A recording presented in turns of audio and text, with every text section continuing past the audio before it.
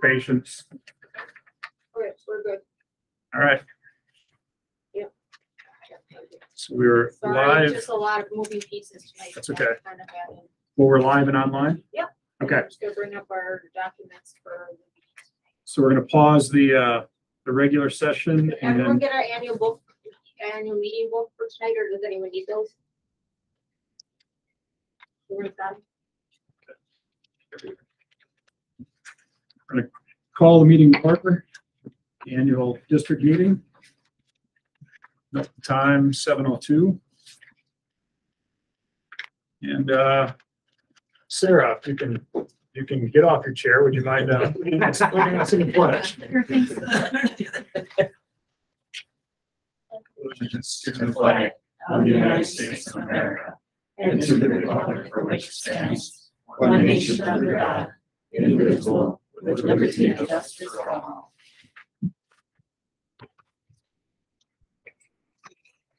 Right. We'll start off with introductions. I would ask each board member to introduce themselves. Sarah, would you mind? Ken Harder. Jan Strands. I'm Dean Hessen, Superintendent. Clint Garterbrick. Brian Baumler. Chad Early. Adam Adler. Now we need to elect a chairman for the annual meeting. I nominate Clint Garterbrick to chair the meeting. Okay. Motion by Ken, second by Brian.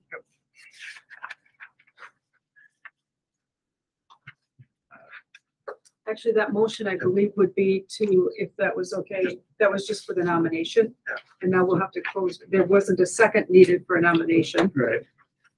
Call for nomination three times. Any other nominations? Any other nominations? Now your turn. Oh, all right. If you want. Go ahead. I would move that we close nominations and cast a unanimous ballot for Clint Garterbrick to chair the annual meeting. Now I need a second. Need a second? No, second. Brian, second. All in favor? Aye. Opposed? Hearing none, motion carried. Reading of the minutes. So annual meeting was held on September 20th, 2021. Would anyone care for me to read those meeting minutes out loud? Typically that is not done. I just have one correction. In the minutes from last year, I did chair the meeting and it was indicated that I was the board president. I was not. I was the board vice president and was stepping in for the board president that night. Got it. So in the first paragraph, just that little correction. Okay. Thank you. Correction noted. Chairman, I potentially, the minutes were distributed and corrected. I would move that we dispense with the reading of the minutes. Motion by Ken, Second. second by Chad. All in favor? Aye. Opposed? Motion carried.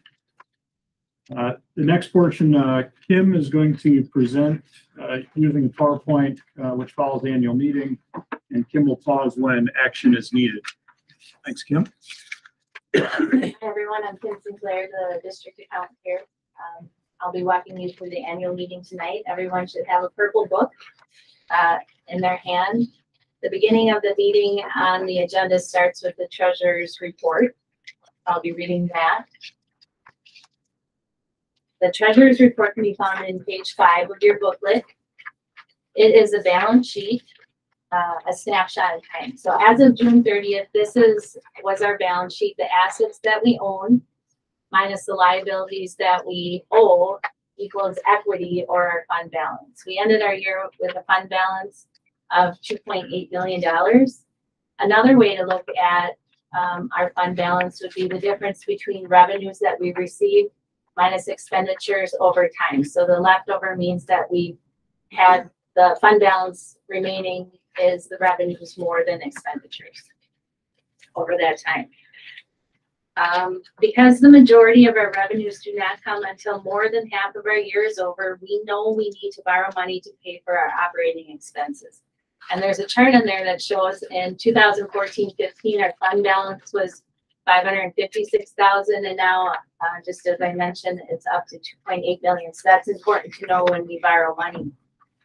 Fund balance is similar to a savings account. It allows us to borrow less. We would need about $6.5 million fund balance to not need to borrow money annually, and we're at 2.8 million. Board policy states there in blue on the screen that the fund balance shall be maintained at a level sufficient to minimize or avoid short-term borrowing for our cash flow purposes. So we're working really hard towards minimizing those borrowings. In 2022-23, we are requesting to borrow $3.7 million, the same as in the prior year. The need is based on our cash flow projections. In addition to our normal operating expenses, we also spend one-time money such as ESSER. So we need that extra cash flow to be able to use that one-time money now before we are reimbursed back from the state. A lot of our money doesn't come until we get some in September, and then the next money we don't get until December. So there's a period of time with no revenue coming in. This graph here shows the blue line is if we do not borrow, short-term borrow this $3.7 million, and the purple is with. So in the months of October, November, and early December, without the cash flow borrowing, we would have a negative bank balance. So we can't have that. Interest rates have been very low for the past 2 years. And later this evening, I'll be asking you to approve our 22-23 borrowing. The net cost in 21-22 to the district in interest to borrow that money was $13,000. And for 2022-23, the interest rates have just went up, and it has come to 146,000, much higher than in the past. So that's why it's so very important. The more that we can have in the fund balance, the less that we need to borrow here. So unfortunately, interest rates are rising, but hopefully on the flip side, we will have opportunities to invest money during the year and earn some earnings as well. So at this point, I'm gonna stop and ask the board to take action and accept the treasurer's report as presented. I would move that we accept the treasurer's report and the Just the treasurer's report. and we approve the treasurer's report. I'll second. One meeting, right? So we can. Correct. Motion by Ken, second by Charlie. I'm saying Charlie got in there before Adam. Adam talked over here. All right. Any open discussion? All in favor? Aye. Aye. Opposed? Hearing none, motion carried. On to new business. Hearing on budget. Okay, so we're gonna go through the budget hearing as well. You can see that on page 6 in your booklet, we're gonna start with the management discussion and analysis. This slide here just highlights a few of the items that we were able to add with our general fund and equipment and building upgrades. Dean's gonna give you a focus. So since 2017, with the passing of that first operational referendum since 15, we've been able to address operational needs in our school district. These are just a few examples of some of the work that's been going on.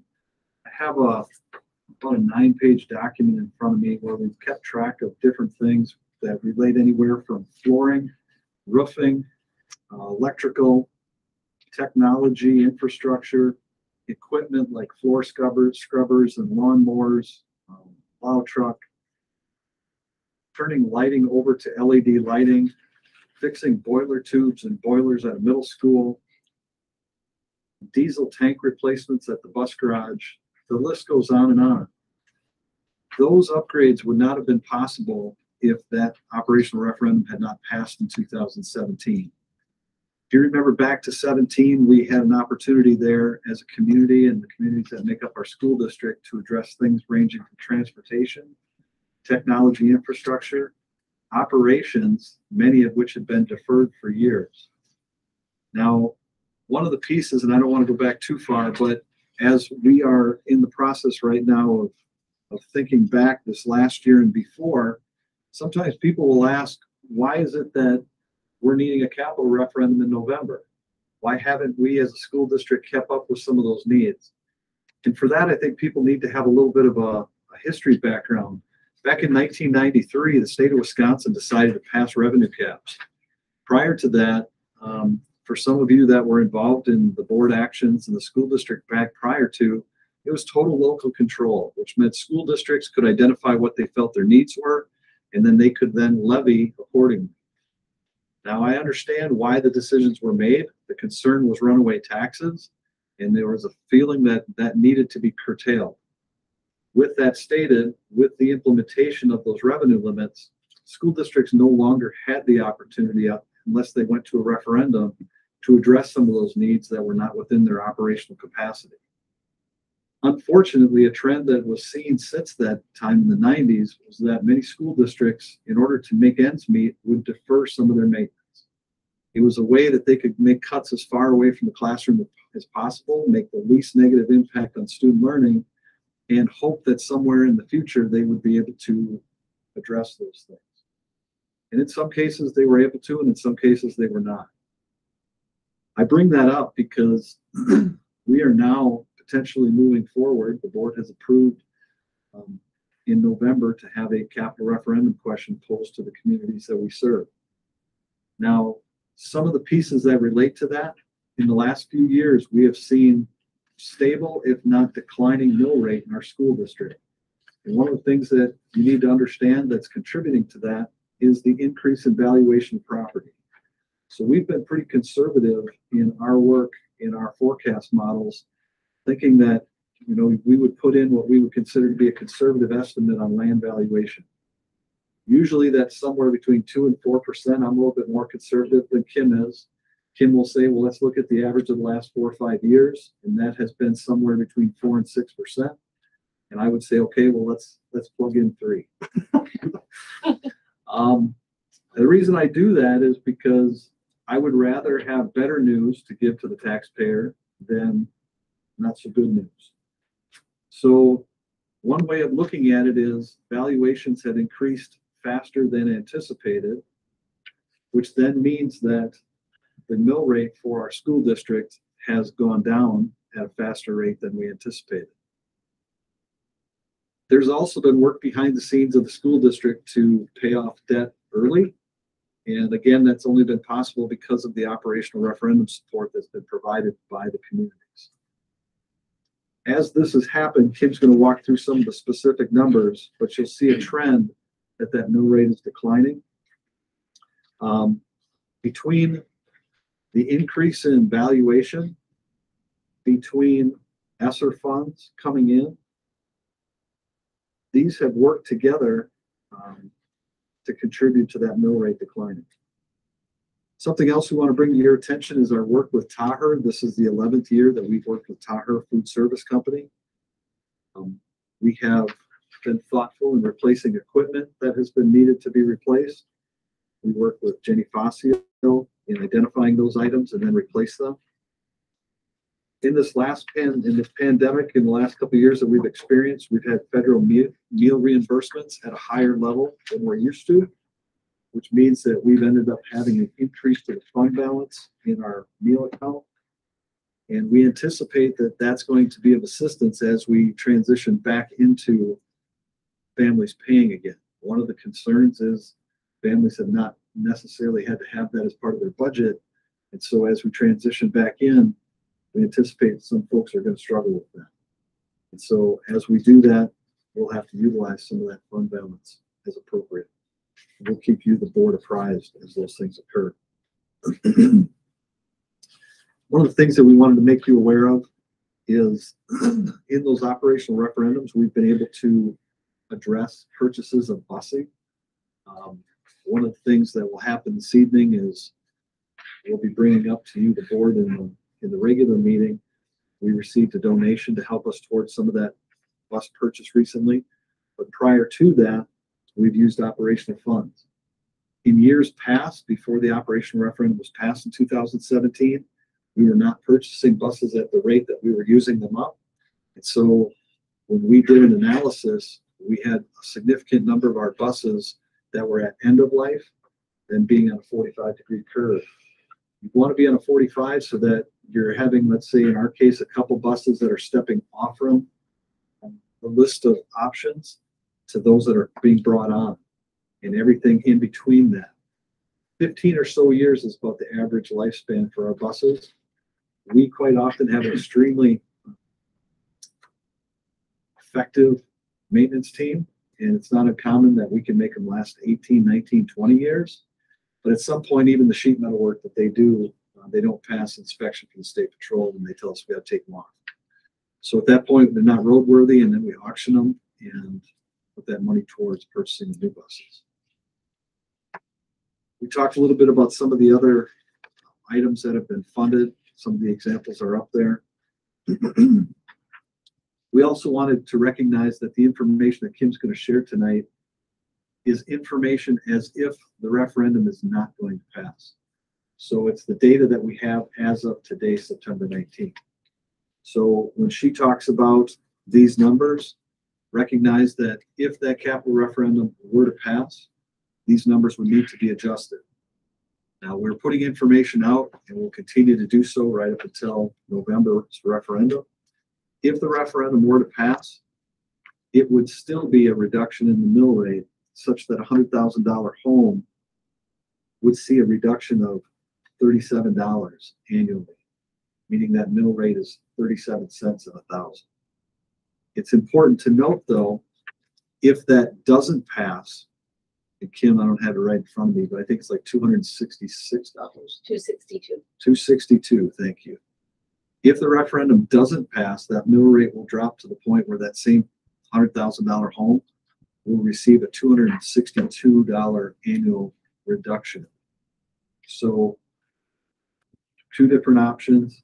Of course, if it doesn't pass, we still have the same needs.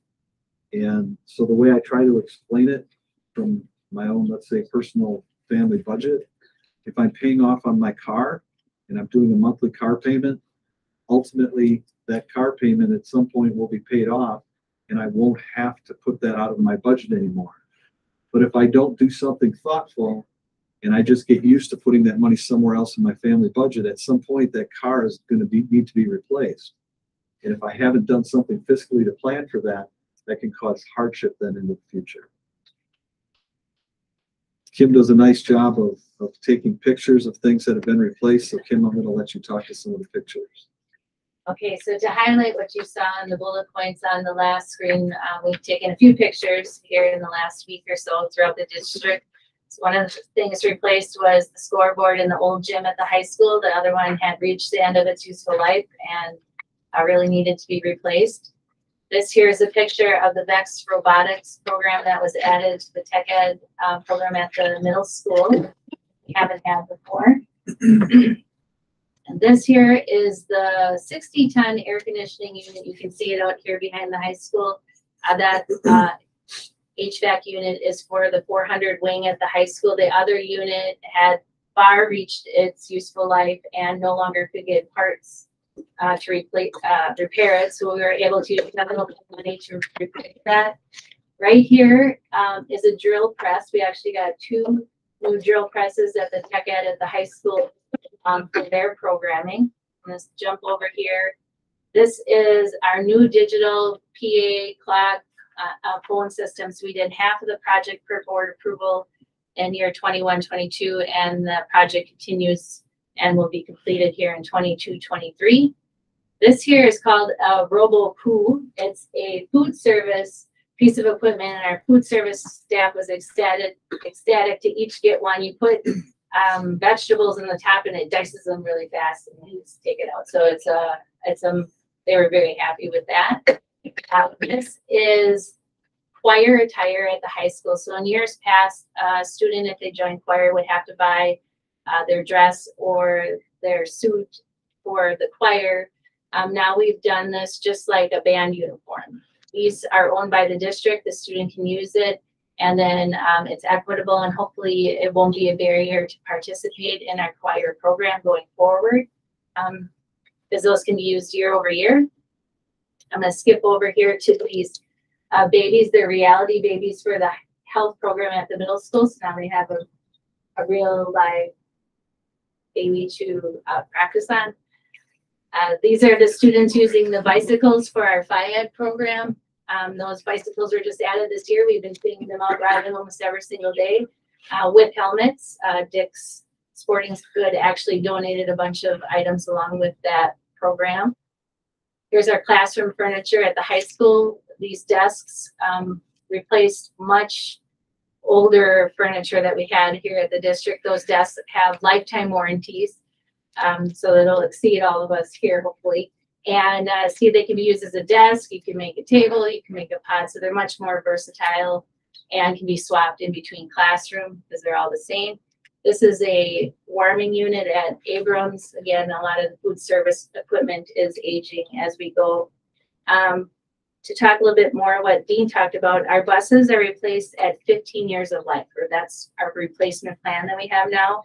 Currently, 56% of our bus fleet is 10 years old or newer. Our vans and maintenance vehicles are replaced at 10 years of life. 90% of our van fleet is newer than 10 years old, which is very recent. It wasn't. Most of them were very aged as in the past couple of years. So I want to point out this white maintenance truck was purchased in 21-22. It replaced an old maintenance van at the end of its useful life. And a work truck was chosen because of its usefulness to the maintenance team, along with the addition of a plow. You see the plow on the front there? They can plow some or all the parking lots depending on the level of snowfall, reducing our snow plowing fees. Those fees average about $3,000 to $4,000 a snowfall. So that truck will pay for itself over time. By far, because we won't have to pay the snowplow fees. This bus scratch tool, scan tool up in the corner, the bus scratch mechanics did research to replace our previous tool that we had with a more cost-effective tool to be able to diagnose mechanical issues on buses and now also on the van and truck fleet, which we didn't have before. So that's eliminating the need to bring any of our vans or trucks to an outside dealership. So that tool will also pay for itself over time. So I gave you two examples of efficiency and cost savings for your planning. We're really trying to plan into our purchases to help maximize our general fund budget. So where we can, we try to do dual purpose equipment and help with that. Next, I want to talk about the Emergency Connectivity Fund, round 1 and 2. That was a big deal in 2021-22. It was federal funding to provide tools needed to support remote learning. So we no longer are remote, we're face-to-face, but remote learning includes the students bringing the device home to complete their homework. That is also considered remote learning.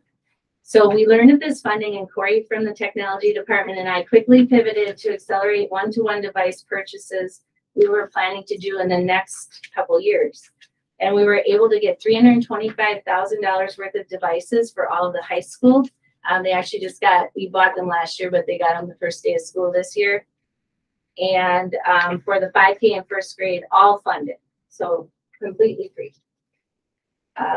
There's expected to be a third round where we will apply for the rest of the elementary school devices because those would be the next ones up for replacement.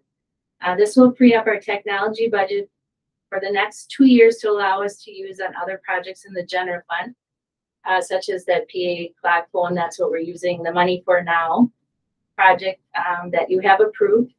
And also those devices, the old devices that were replaced were at the end of their useful life.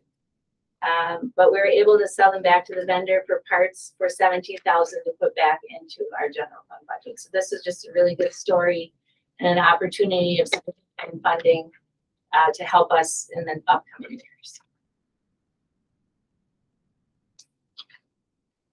All right, so next, we're going to move on to the budget itself. So in the booklet, page 9, is the DPI format of the budget. And it goes fund by fund. So I'll explain the budget for each of the funds that you will be formally adopting in October when the levy will be set. Tonight I'm showing you the budget levy without passing the capital referendum. But in October, you will see both with and without. for approval in the event the November capital referendum passes. I do have a slide at the end that I'll give you a preview of what that looks like. Okay, so it starts out with revenues and taking the total revenues for the general fund. You can see in each of the slides a 3-year comparison. And I'll show you the 22-23 budgeted column, which is the last column on each one of the slides. Fund 10 is our general fund, where the majority of our operations are budgeted. So these first 2 lines here, 85% of our revenues come from the per pupil revenue limit calculation. So this is dictated by the state. We don't have any control over that other than how many students are in our district. So it's a combination of state revenue limit and the amount passed in our last recurring operating referendum. And then it's broken down into 2 parts, equalization aid, which comes from the state, and the second part is property tax. So when the majority of our funding comes just from that source. I just want to point out on the screen, do you see these blue numbers? Here there's some blue numbers. The blue numbers are one-time amounts received due to the pandemic, such as ESSER. We got some additional transportation aid, some additional Medicaid money, and all this came in due to the pandemic. So we're receiving these one-time dollars. Now in September, on the first day of school, we just received an additional, it was called the Governor Back to School Supplement Aid. So we got another $154,000 on the first day of school, which is, I didn't have it in time to put in these numbers. So it seems that some of our additional funding is trying to put these one-time dollars in there, but it's helping us now, but it's not building that revenue limit to sustain us going forward. So we cannot count on those blue one-time numbers being there in the future. They're very helpful now and we're utilizing them to the best, but we don't know what the future holds. Oh. Debbie, can you go back? I don't have it here. How do I go back?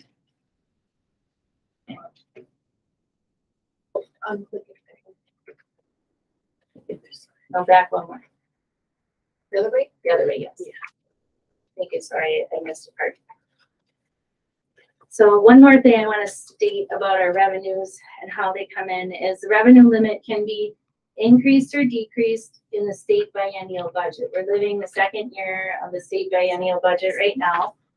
In the last one, there was no increase to the revenue limit. So as you know, costs are rising, but the revenue we are receiving is not keeping pace. We're receiving one-time money, which is helping, but it's not, it's like a salary increase. It's not compounding for year after year. The next biennial budget is set to be final next summer for 2 years. So starting 23-24, will be the first year, but we won't know until like next August, probably, what the outcome is.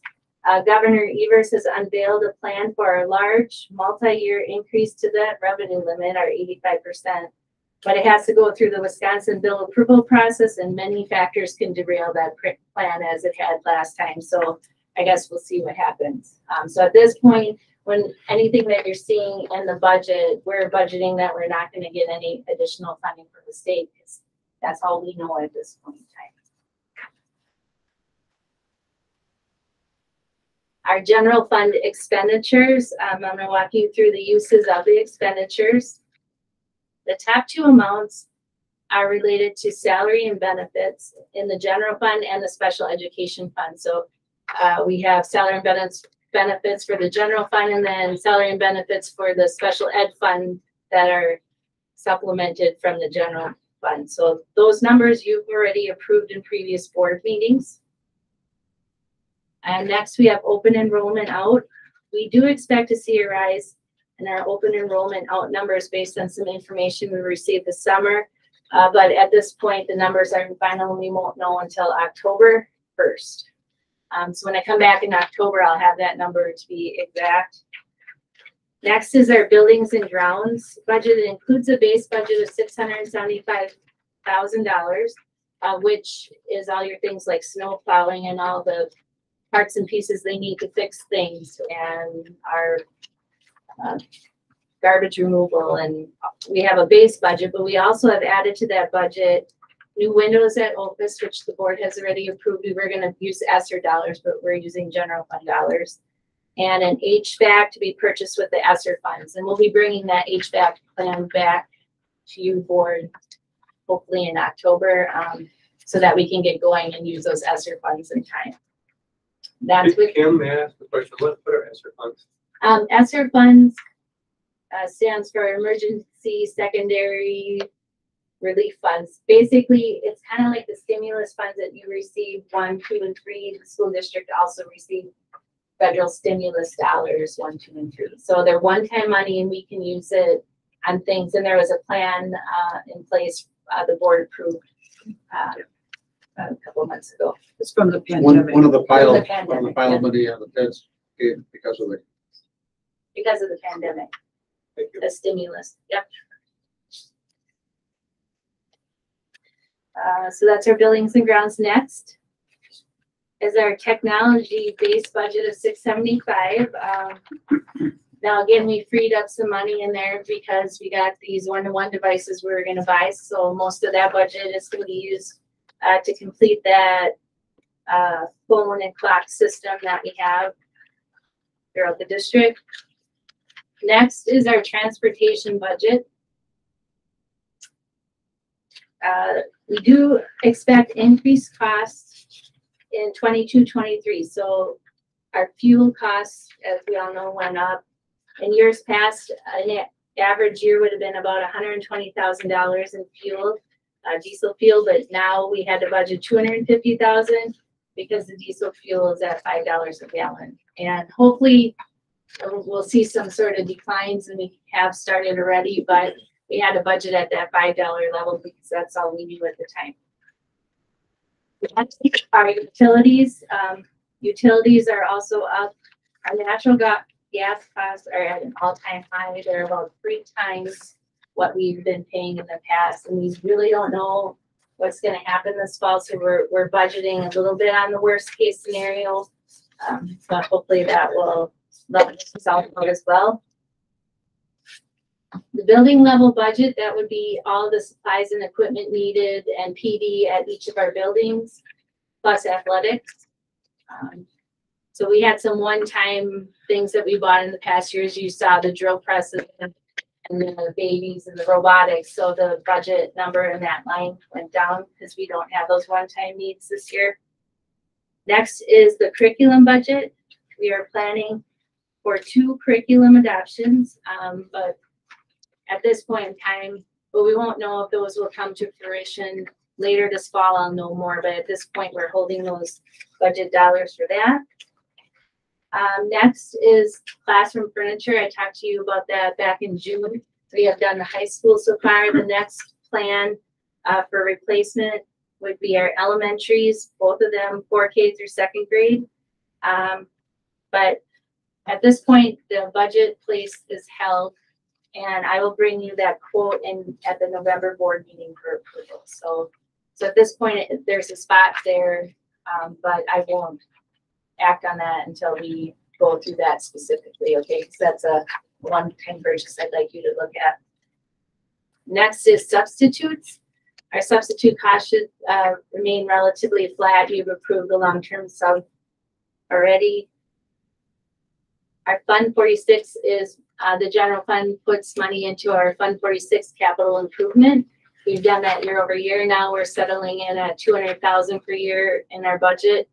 Same with Fund 73, our post-employment benefits, to make sure that going forward we have the dollars available to meet those needs. Next is the private school voucher that seems to be stabling out now. That is part of our expenditures. Our property and liability insurance, we actually saw a slight decrease. I think that was the only area we had a slight reduction in this past year. Our library fund comes from funding. The state determines how much we spend on our library.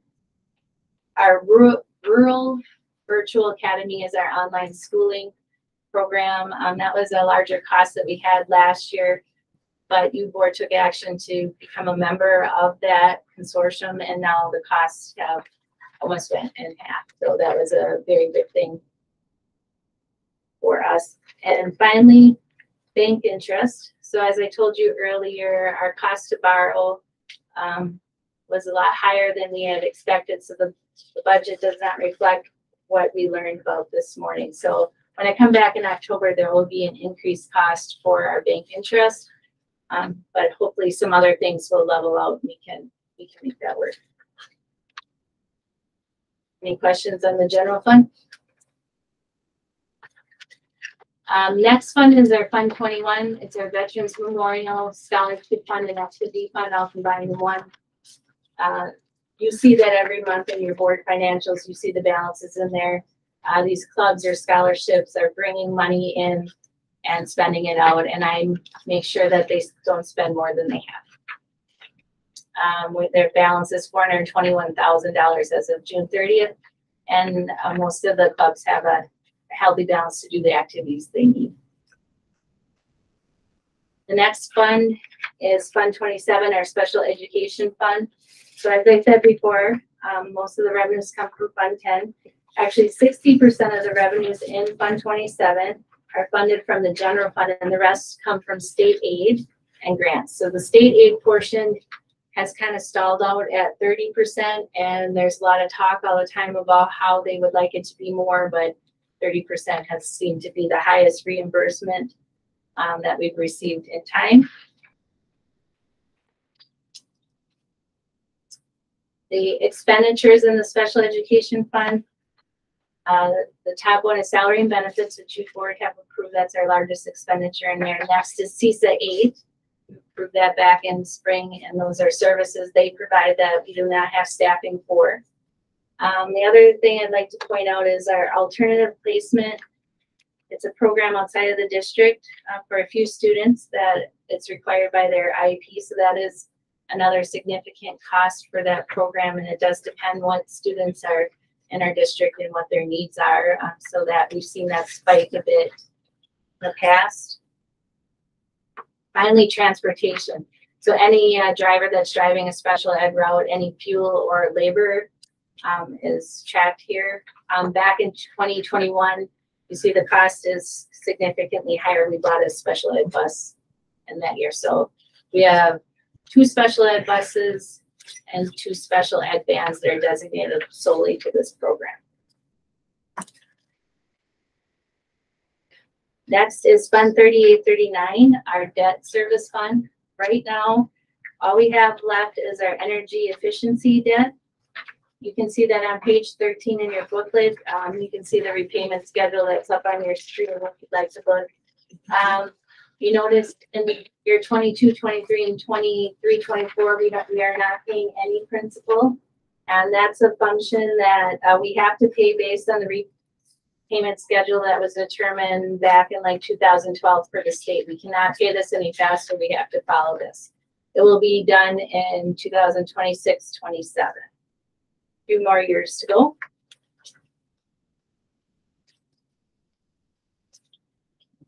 The next 2 funds, Fund 41 and Fund 46. Fund 41, it's called the Athletic Complex Sinking Fund. It's actually a fund, we put $20,000 a year in there to eventually someday resurface the track over here at the football field, because it will need to be done at some point. It's not there, but we have the money set aside to do so.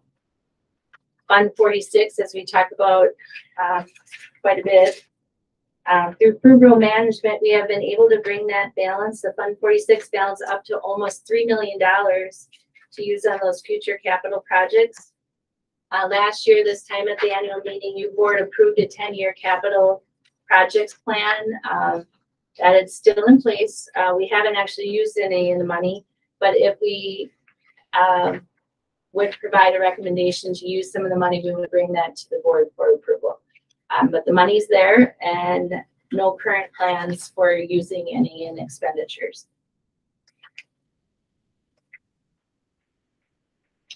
Fund 50 is our food service fund. Our food service is managed by Taher, a third-party company. For 22-23, all meals are based on family status of paid, free, and reduced. No more free meals that lasted for a 2-year period. 38.6% of our students qualify for free and reduced. So like Dean said earlier, we have a transition period needed. We do not expect the same amount of revenue coming into the fund as during the free meal years. It will be a transition for families to now pay again after 2 years. That may present a significant financial burden to them if they've allocated those funds to use somewhere else. And also we expect lower state reimbursements. If you notice in the column, our fund balance is up to $391,000. We do expect to use about $100,000 of the fund balance to 281. But this year will be a very big learning year where we determine how much will groceries cost, how much labor do we need. So we're going to have to go through that. But last year we were able to save some of the money to help us through that period of time. Fund 80 is our community service fund. That houses our Kids Station program, which is our after-school childcare, fitness center, and community educations and events. So the Kids Station last year was just shy of break even. We do have a fund balance of $136,000. So if it didn't break even, then we have some money to sustain the program until we can figure it out. But everything looks really good in this fund. So overall, total expenditures, that's this top box here, are projecting down 5%, and total levy here at the bottom is projecting down 27%. And that's really due to 3 factors. We have long-term debt falling off. We've talked about that a lot. That's why we're able to go to capital referendum. The 2017 non-recurring operational referendum sunsetted, it ended. So that's no longer in our levy amount. And also for 1 year, the school district received an increased state aid, and that has to do with the calculation of that revenue limit of how much is state aid versus property tax. So we got some relief in there. So that's all the different funds. I'm going to give you a 5-year overview. I've shown you this slide in the past, and it's just an update of that. This is the levy and mill rate projection before passing a capital referendum. So you see in this gray line here, this is showing for the next 2 years, 22-23 and 23-24, we will have a balanced budget. But if you notice then after that, the numbers start to turn red. So red isn't good. In the year 26-27, the number becomes large enough that if the state doesn't give us any new revenue limit funding, we will need to make cuts or do something differently to be able to balance our budget. So we're really watching and doing what we can now to help us in that future year. But if nothing changes, we will experience that. We're planning for no increase to the revenue limit, as we see. In the year 23-24, which would be the next fiscal year, I have entered in a 5% salary increase in 23-24 and 2.5% each year thereafter. So that was something we had talked about at one of our previous meetings, and I did input that in there so you can see what that's doing to our budget. It's just for planning purposes to see how that will look. So you're assuming a CPI adjustment a couple of years like 2 years out? Is that your assumption? 1 year out 5%, which it's more than that right now is being projected, and then 2.5 thereafter. It's like conservative, isn't it? Or it feels conservative. I think inflation is going to hang around longer than that, but I have no idea. Yeah, so that I hope the board's prepared that labor costs could go up. So a couple different ways that we looked at it. I see your point, absolutely. By the same token, we're also basing this projection on a 0% increase from the state. So I would like to think that we've been overly conservative with the dollars that will come in. If we look at the feedback that we've gotten so far from either party, they're basically saying that the reason they went zero the last cycle was because they felt school districts could get by with the one-time ESSER dollars. The thought process is now those ESSER dollars are going to go away, so they recognize that they're going to have to put something back into the system, but they're being pretty tight-lipped about what that something might be. So we put zero in. If we use, let's just say, a swag of half of what the governor has proposed, these numbers would be significantly better than what we've put on here. But to your point, that might get evened out because, again, if it turns out that cost of living stays up at 6, 7, 8% for multiple years, then whatever good that we were conservative on with the money coming in will most likely go out as well. You gotta pay your teachers. Absolutely. That's all. Sorry. The green numbers, the larger dollar amount would be the projected tax levy, and then the number below is the mill rate. So we've been talking about that. Our mill rate in 2020-21 was $10.46. Last year, 21-22, it decreased to $10.13. Remember, this is without passing a capital referendum. At this point, we've received information that the property values in our area that I will be getting the information in October will be up 15%. That is a very large increase. So you see the dip in the mill rate. It's projecting $6.40. So we have that very volatile mill rate, goes 640, 750, because then we go back to, we say the property increase is only going to be 2%, as what Dean had mentioned earlier. The higher the property value increase, the lower our mill rate goes. We are using a communication of $7.50 in our communication. As you see, it's averaging around there. It likely will be less than that because we're more on the conservative side. So if we don't pass a referendum, going back to that, the mill rate would drop to the point at $100,000 home, $262. And we're seeing that here, but it'll go even lower, depending on if all these factors come into play, but it becomes very volatile. So we haven't seen the school district mill rate be this volatile. We have kept it rather steady in years past. And the district has, when we have debt, not the energy efficiency debt, but other debt in the district, we're able to pay it off faster, keeping that mill rate stable. So by paying it off faster, we can increase the mill rate and reduce our interest costs for future taxpayer dollars over time. So without passing a referendum, we would no longer have that option, and it would do what you're seeing here. This next slide shows a 5-year projection with passing a capital referendum.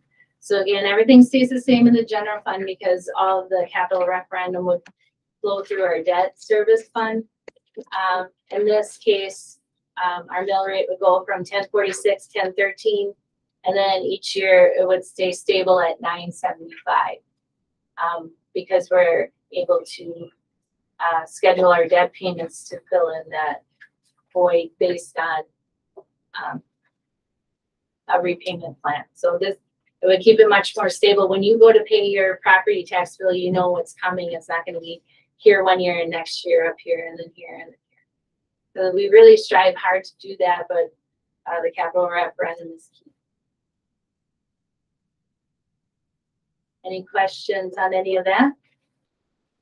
Sorry to trouble you. I can't read the red numbers here, 24, 25. What is that number? Either it's about 300,000. Excuse me? $346,469. So that's about the $530,000 or more than, not quite, but the principal kicks in back in on your Fund 38, right? That Yeah. same year. Yep. So there's some of that is in effect impacting those red numbers, those last 3 debt payments that we need to make on that energy efficiency. With that amount of debt, it's just remarkable how low it is. Yeah. It's amazing how little debt district has. So we're looking at it, if you think about how you have a car and then you pay off that car, where we're trying to now get the next car, and reinstate debt so that we can keep improving our district. And we're seeing that in these numbers here. Thank you. Okay, so at this point, I ask the board to take action and accept the budget hearing as presented.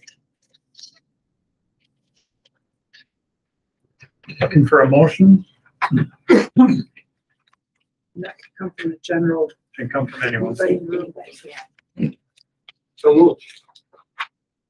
Charlie, Second, second. What's your name again? Belinda. Belinda, that's right. Shoot. Any other discussion? Motion on the floor from Charlie, second by Belinda, to accept the above information shared during the hearing of the budget. All in favor? Opposed? Hearing none, motion carried. On to resolutions. Oh, I have one more. Oops, you have one more? There is the other post-employment benefits trust report.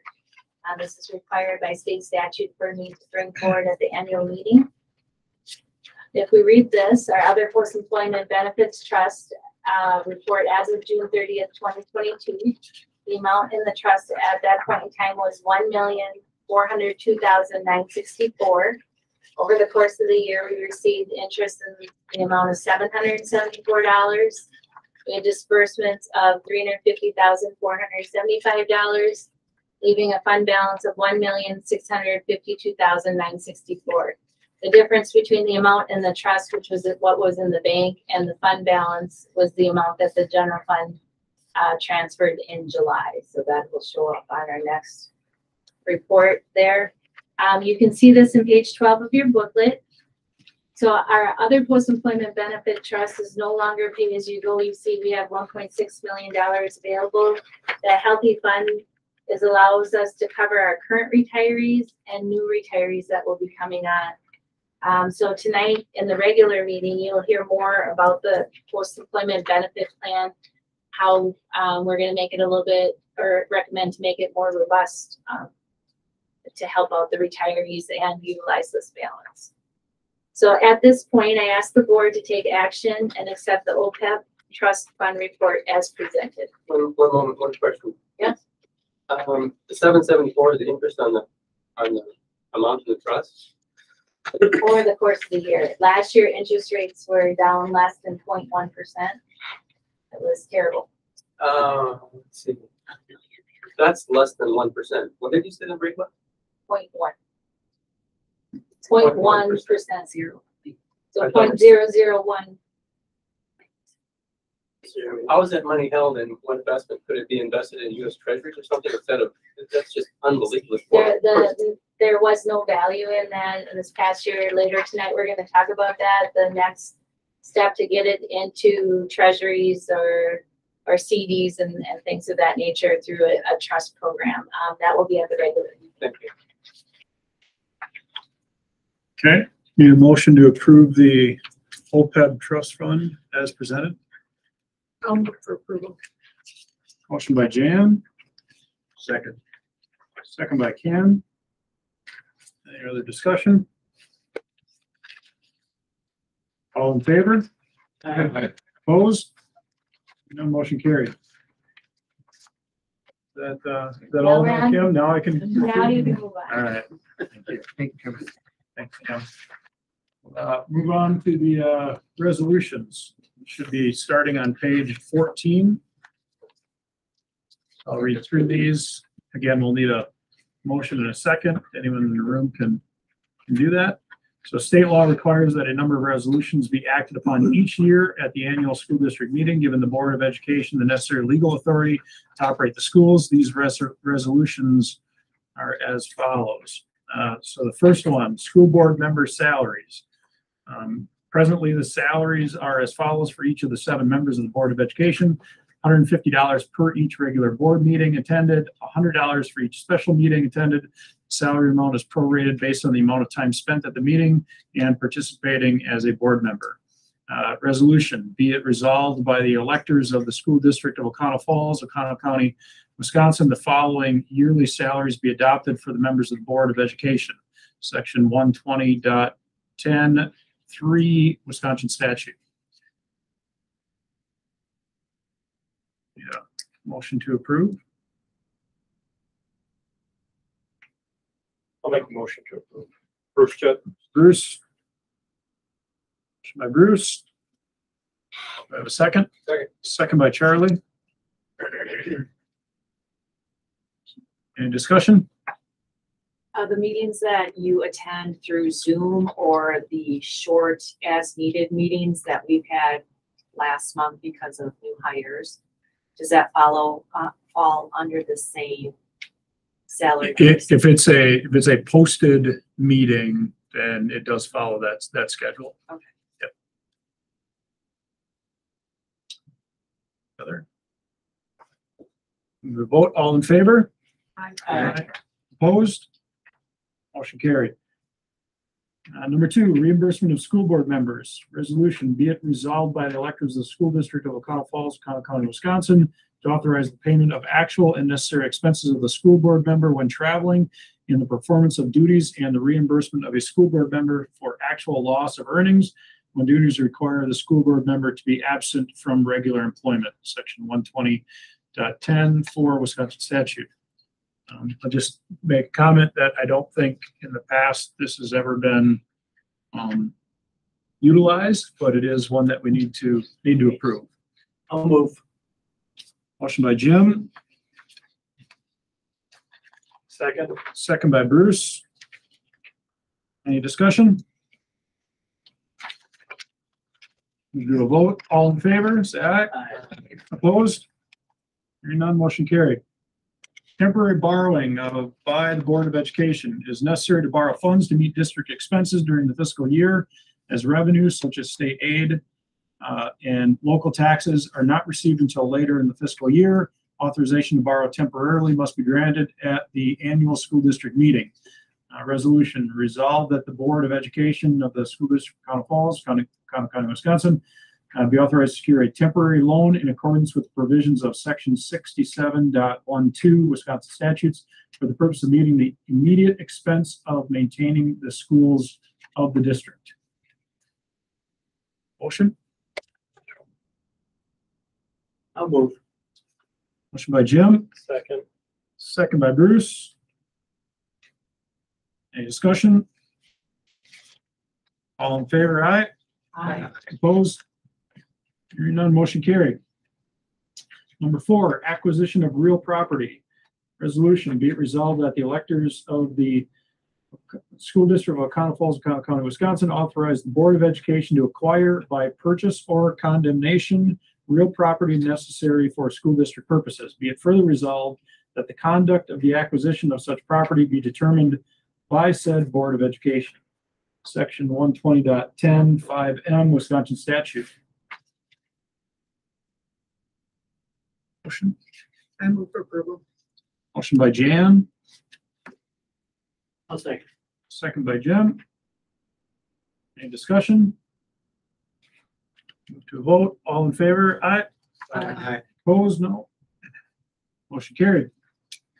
Free textbooks.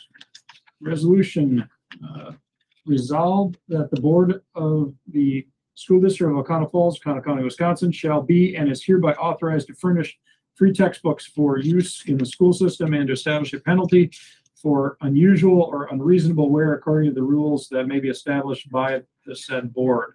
Section 120.1015 Wisconsin statute.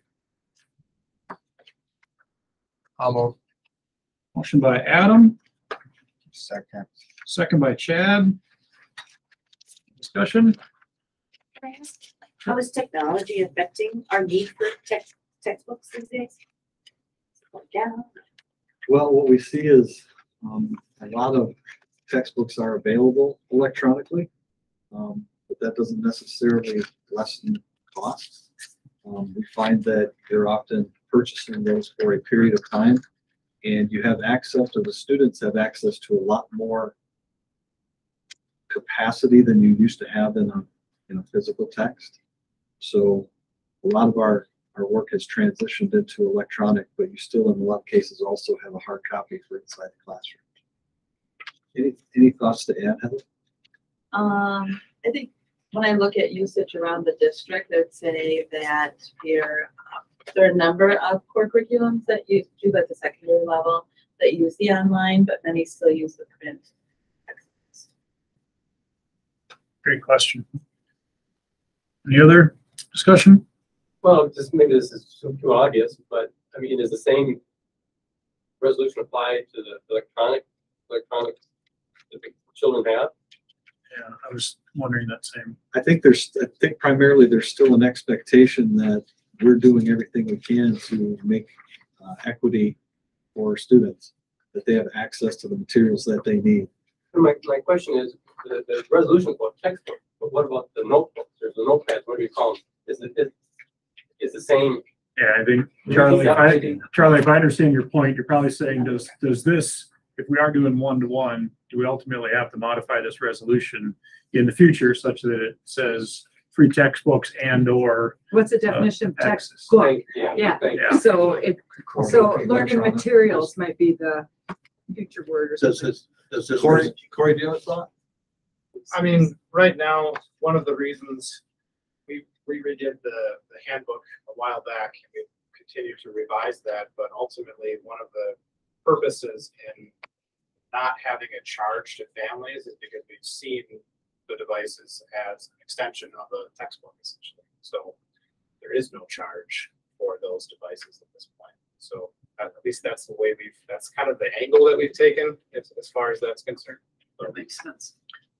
Yeah, I would just ask, I think we approve as written and the motions that stand by Adam and Chad, but I think if we could make a note that, in the following year, should we make a modification to that such that it doesn't necessarily say textbooks, maybe it says learning materials or learning something that Could relate. that could I relate just said to we use electronic textbooks, so there's a charge for those. Okay, good question. Again, Mark, second by Chad, all in favor? Aye. Opposed? Motion carried. Hot lunch and milk program, resolution resolved that the Board of Education of the School District of O'Connell Falls, Wisconsin, hereby directed to furnish hot lunches and milk to any and all students of this district at such places and times and at such cost as shall be set by said board, and the school board is hereby authorized to pay any deficiency which may result from said lunch and milk program, section 120.1016 Wisconsin statute. Motion by Belinda.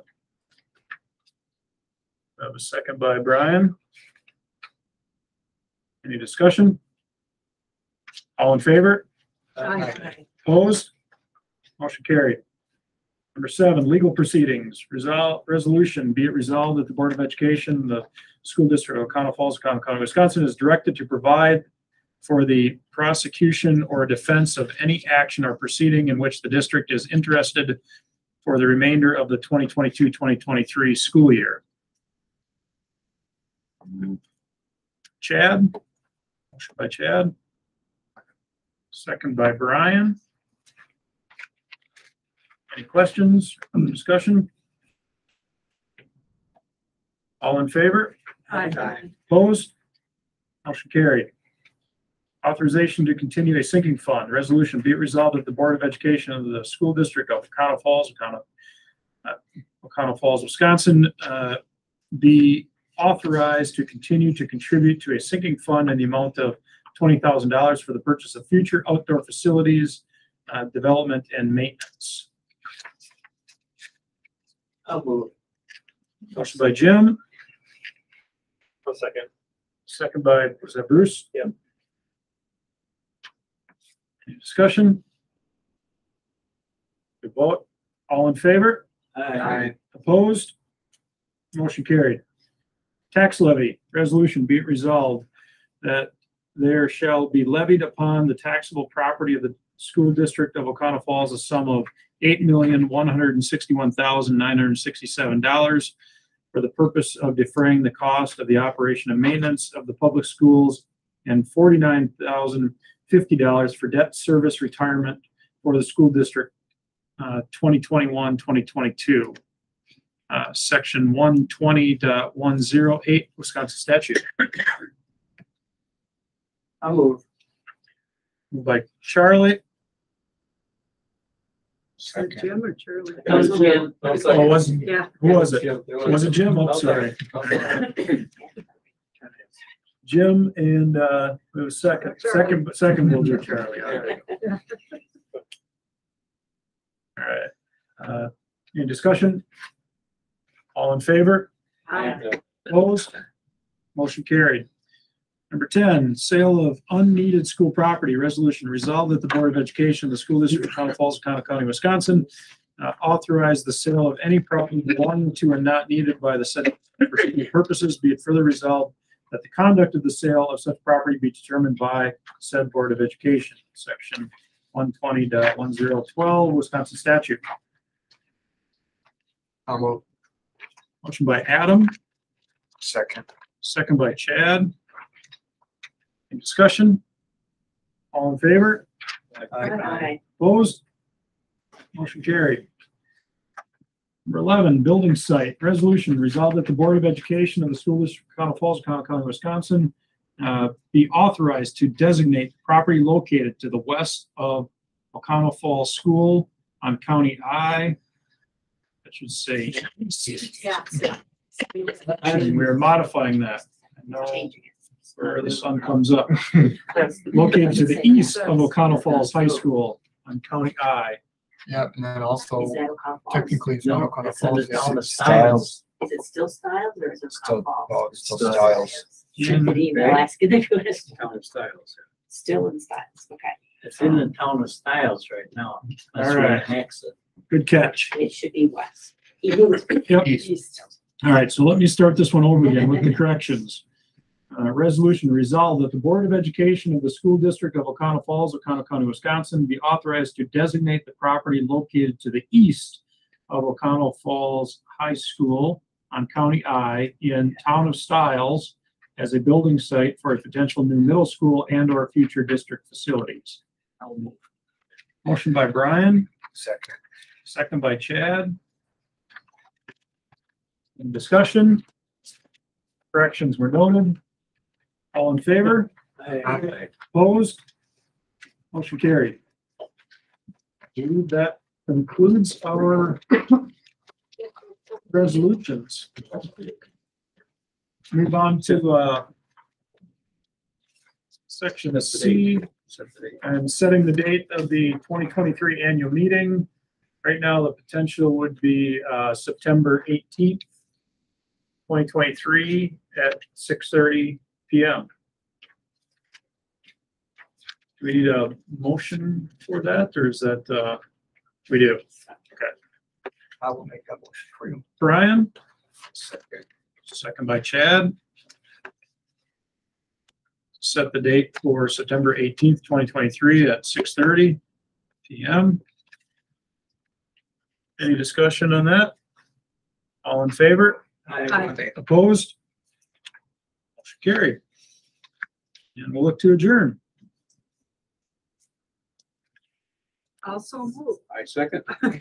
Jan and Ken, with hesitation, barely. Leaving it open. All right. And, all in favor of adjournment? Aye. Opposed? Motion carried. And, don't note time at, what, 8:11? 8:12. 8:12, all right, 8:12. Yeah. All right. Thank you, everybody. Now we'll have a really. Yeah. With the conclusion of the annual meeting, we are now moving back into open session for the regular meeting. Debbie, do we, yeah, let's let's everyone take a couple minute break. If we can, let's, Come on, Sarah. 5 minutes. Stand up and jump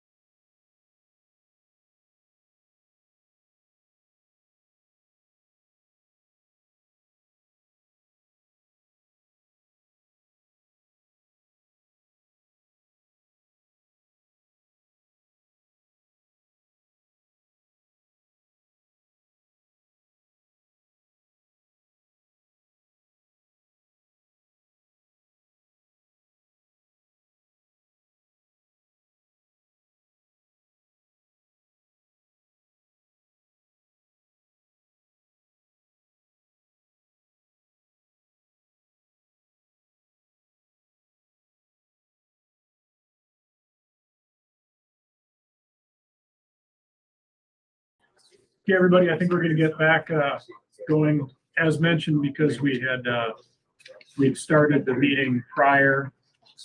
We're already in open session. Is there anything on citizen participation? No. No. Noted.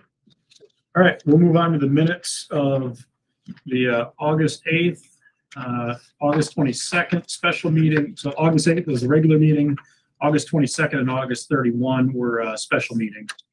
Just two things to note. August 8th, I saw 7 were present, but all the votes were so. 1, 2, 3, 4, 5, 6, 7, but everything carried with 6-0. So I don't know if it needs to be 7-0 or not. There was one that Ken came in late Ken on, that, so came- that started out with good less and then it entered more. Yeah. I believe the voting all happened Early. early in the meeting. Because on the 22nd, then it's noted Ken showed up on the Oh, that at was me. 6:10. Okay. So I take that back. I don't know if that just needs to be adjusted or not. I'll review the numbers. Was there one that you abstained? Yep, and I was gonna get to that one on the 22nd. On appendix B, it said motion carried 7-0, but I did abstain on that one due to conflict of interest.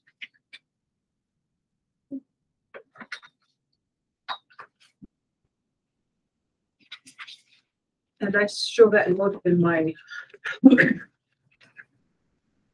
from that evening. Okay. So we're going to I call, missed that too when I Oh, reviewed it sorry. with Debbie. Thank you. just want to call those two things out. I was just coming back. Which date was it that you did the abstain? 22nd, I believe. And it would have been under appendix B compensation. Yes. Yep. Yep, I've got it noted in mine. Okay, so Debbie, if you can make those corrections, please. Just with those corrections, are we okay to?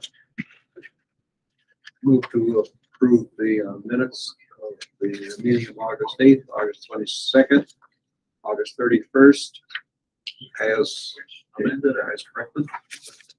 Motion by Ken, Second. second by Adam. Any other discussion? All in favor? Aye. Opposed? Motion carried. 7-0. I was swallowing water. Yay. Yeah, I hear your gurgle. Aye, aye, aye, aye. All right, financial report. Okay, take a look at your financial report, cash on hand as of August 1st. In the amount that should say August 1st. So correction. In the amount of $3,793,082. And then August receipts in the amount of $3,331,033. A couple August receipts I want to bring to your attention. We received the last property tax payment for the 21-22 school year in the amount of $2.893 million, which is approximately 25% of our funds. So I bring that up just so that people understand. We talked earlier about the need to do short-term borrowing.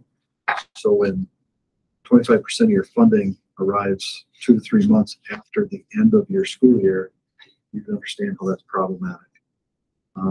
Also wanted to make you aware, you see there 127,000 in ESSER funds.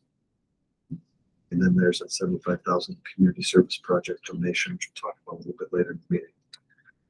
Taking a look at the August disbursements, we have disbursements in the amount of $1,590,005, which left in cash on hand as of September 1st of $5,534,190.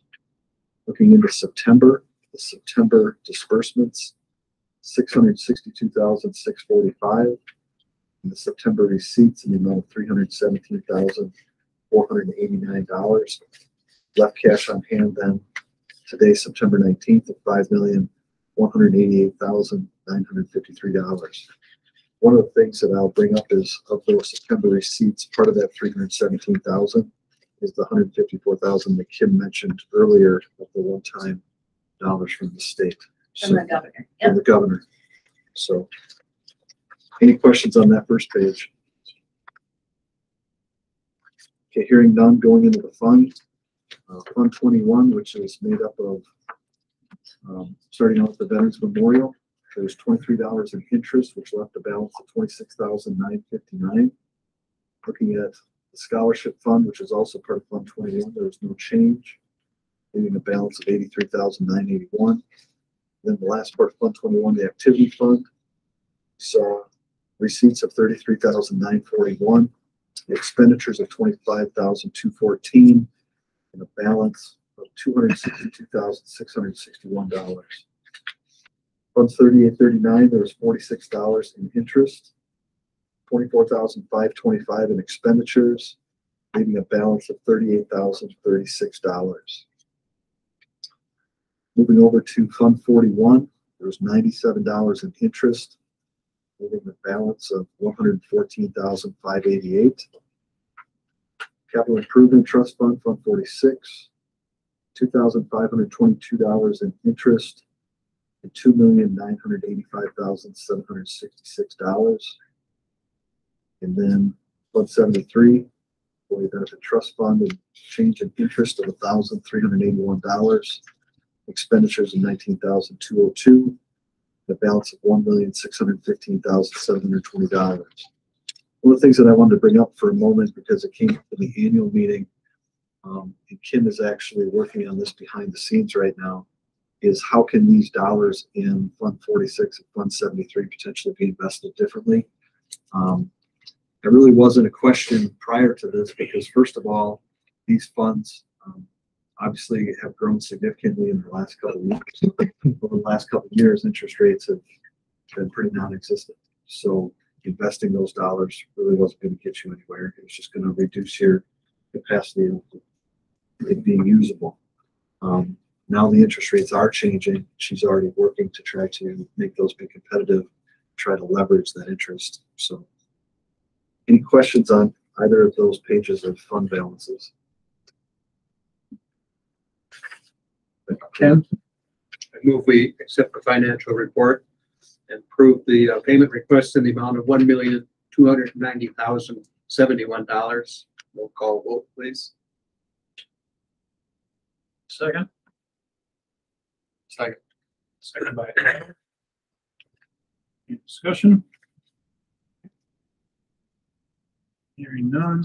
Jan, can you do a roll call vote, please? Sure. Schindel. Yes. Baumler. Yes. Early. Yes. Carter. Yes. Adler. Yep. Strands, yes. Gardner, Yes. 7-0. Motion carried. Under reports and discussions. We're going to start out. Ms. Terry Olson is going to speak to the board in regards to seclusion and restraint, and also give you an update on district mental health supports. Terry. So every year I come to you and talk about our data regarding seclusion and restraint in the district. So that's what I'll be sharing tonight. And this report just has to be shared with the board. There's no action. It's just information that gets put together and compiled and shared with you all. I do want you to note that there's some data on the one that was shared with you that was incorrect. There's some numbers under the Abrams column that should be zeros. So if you could make a note of that in yours, I'll make sure Debbie has the official copy. Just when I cut and paste my report, somehow I missed deleting that data. I did double check all the other numbers when I saw that, and the rest are all accurate. So just to go through the report, seclusion, we didn't have any incidences in the district, or this is the first year that we have to report on alternative placements. That information was put into a building level, the building level numbers, but this year DPI is asking that we disaggregate that out into an alternative placement. So nothing is, we had no seclusions anywhere in the district or any of our alternative placements this year. And this data is from 21-22 school year, so last school year. And then when you look at restraint, we do have a situation with an alternative placement where we do have reports of restraint happening. Along with that change of reporting those numbers to the state, they also have provided guidance. It's not requirements at this point, but it's guidance for alternative placements that use seclusion and restraint in terms of reporting back to the district.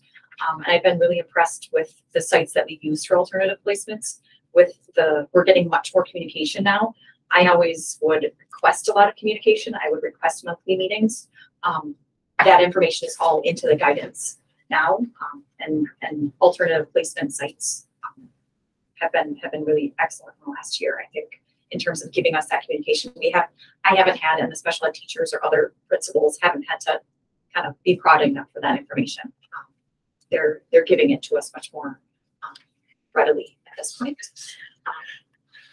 And then the other piece of this report is how many staff are trained in de-escalations and physical restraints each year. Annually, how many staff were trained. This year, up to this point, we've had 16 staff members. So in an annual year, we've had 16 staff members, 7 teachers, 9 paraprofessionals trained in CPI is the company that we use, the training format that we use. We're lucky that we have 2 staff members on site that do that training. That not only helps bring some richness to your training, but it also helps if you do have an incident in district. We've got those staff members that we can rely on that are experts.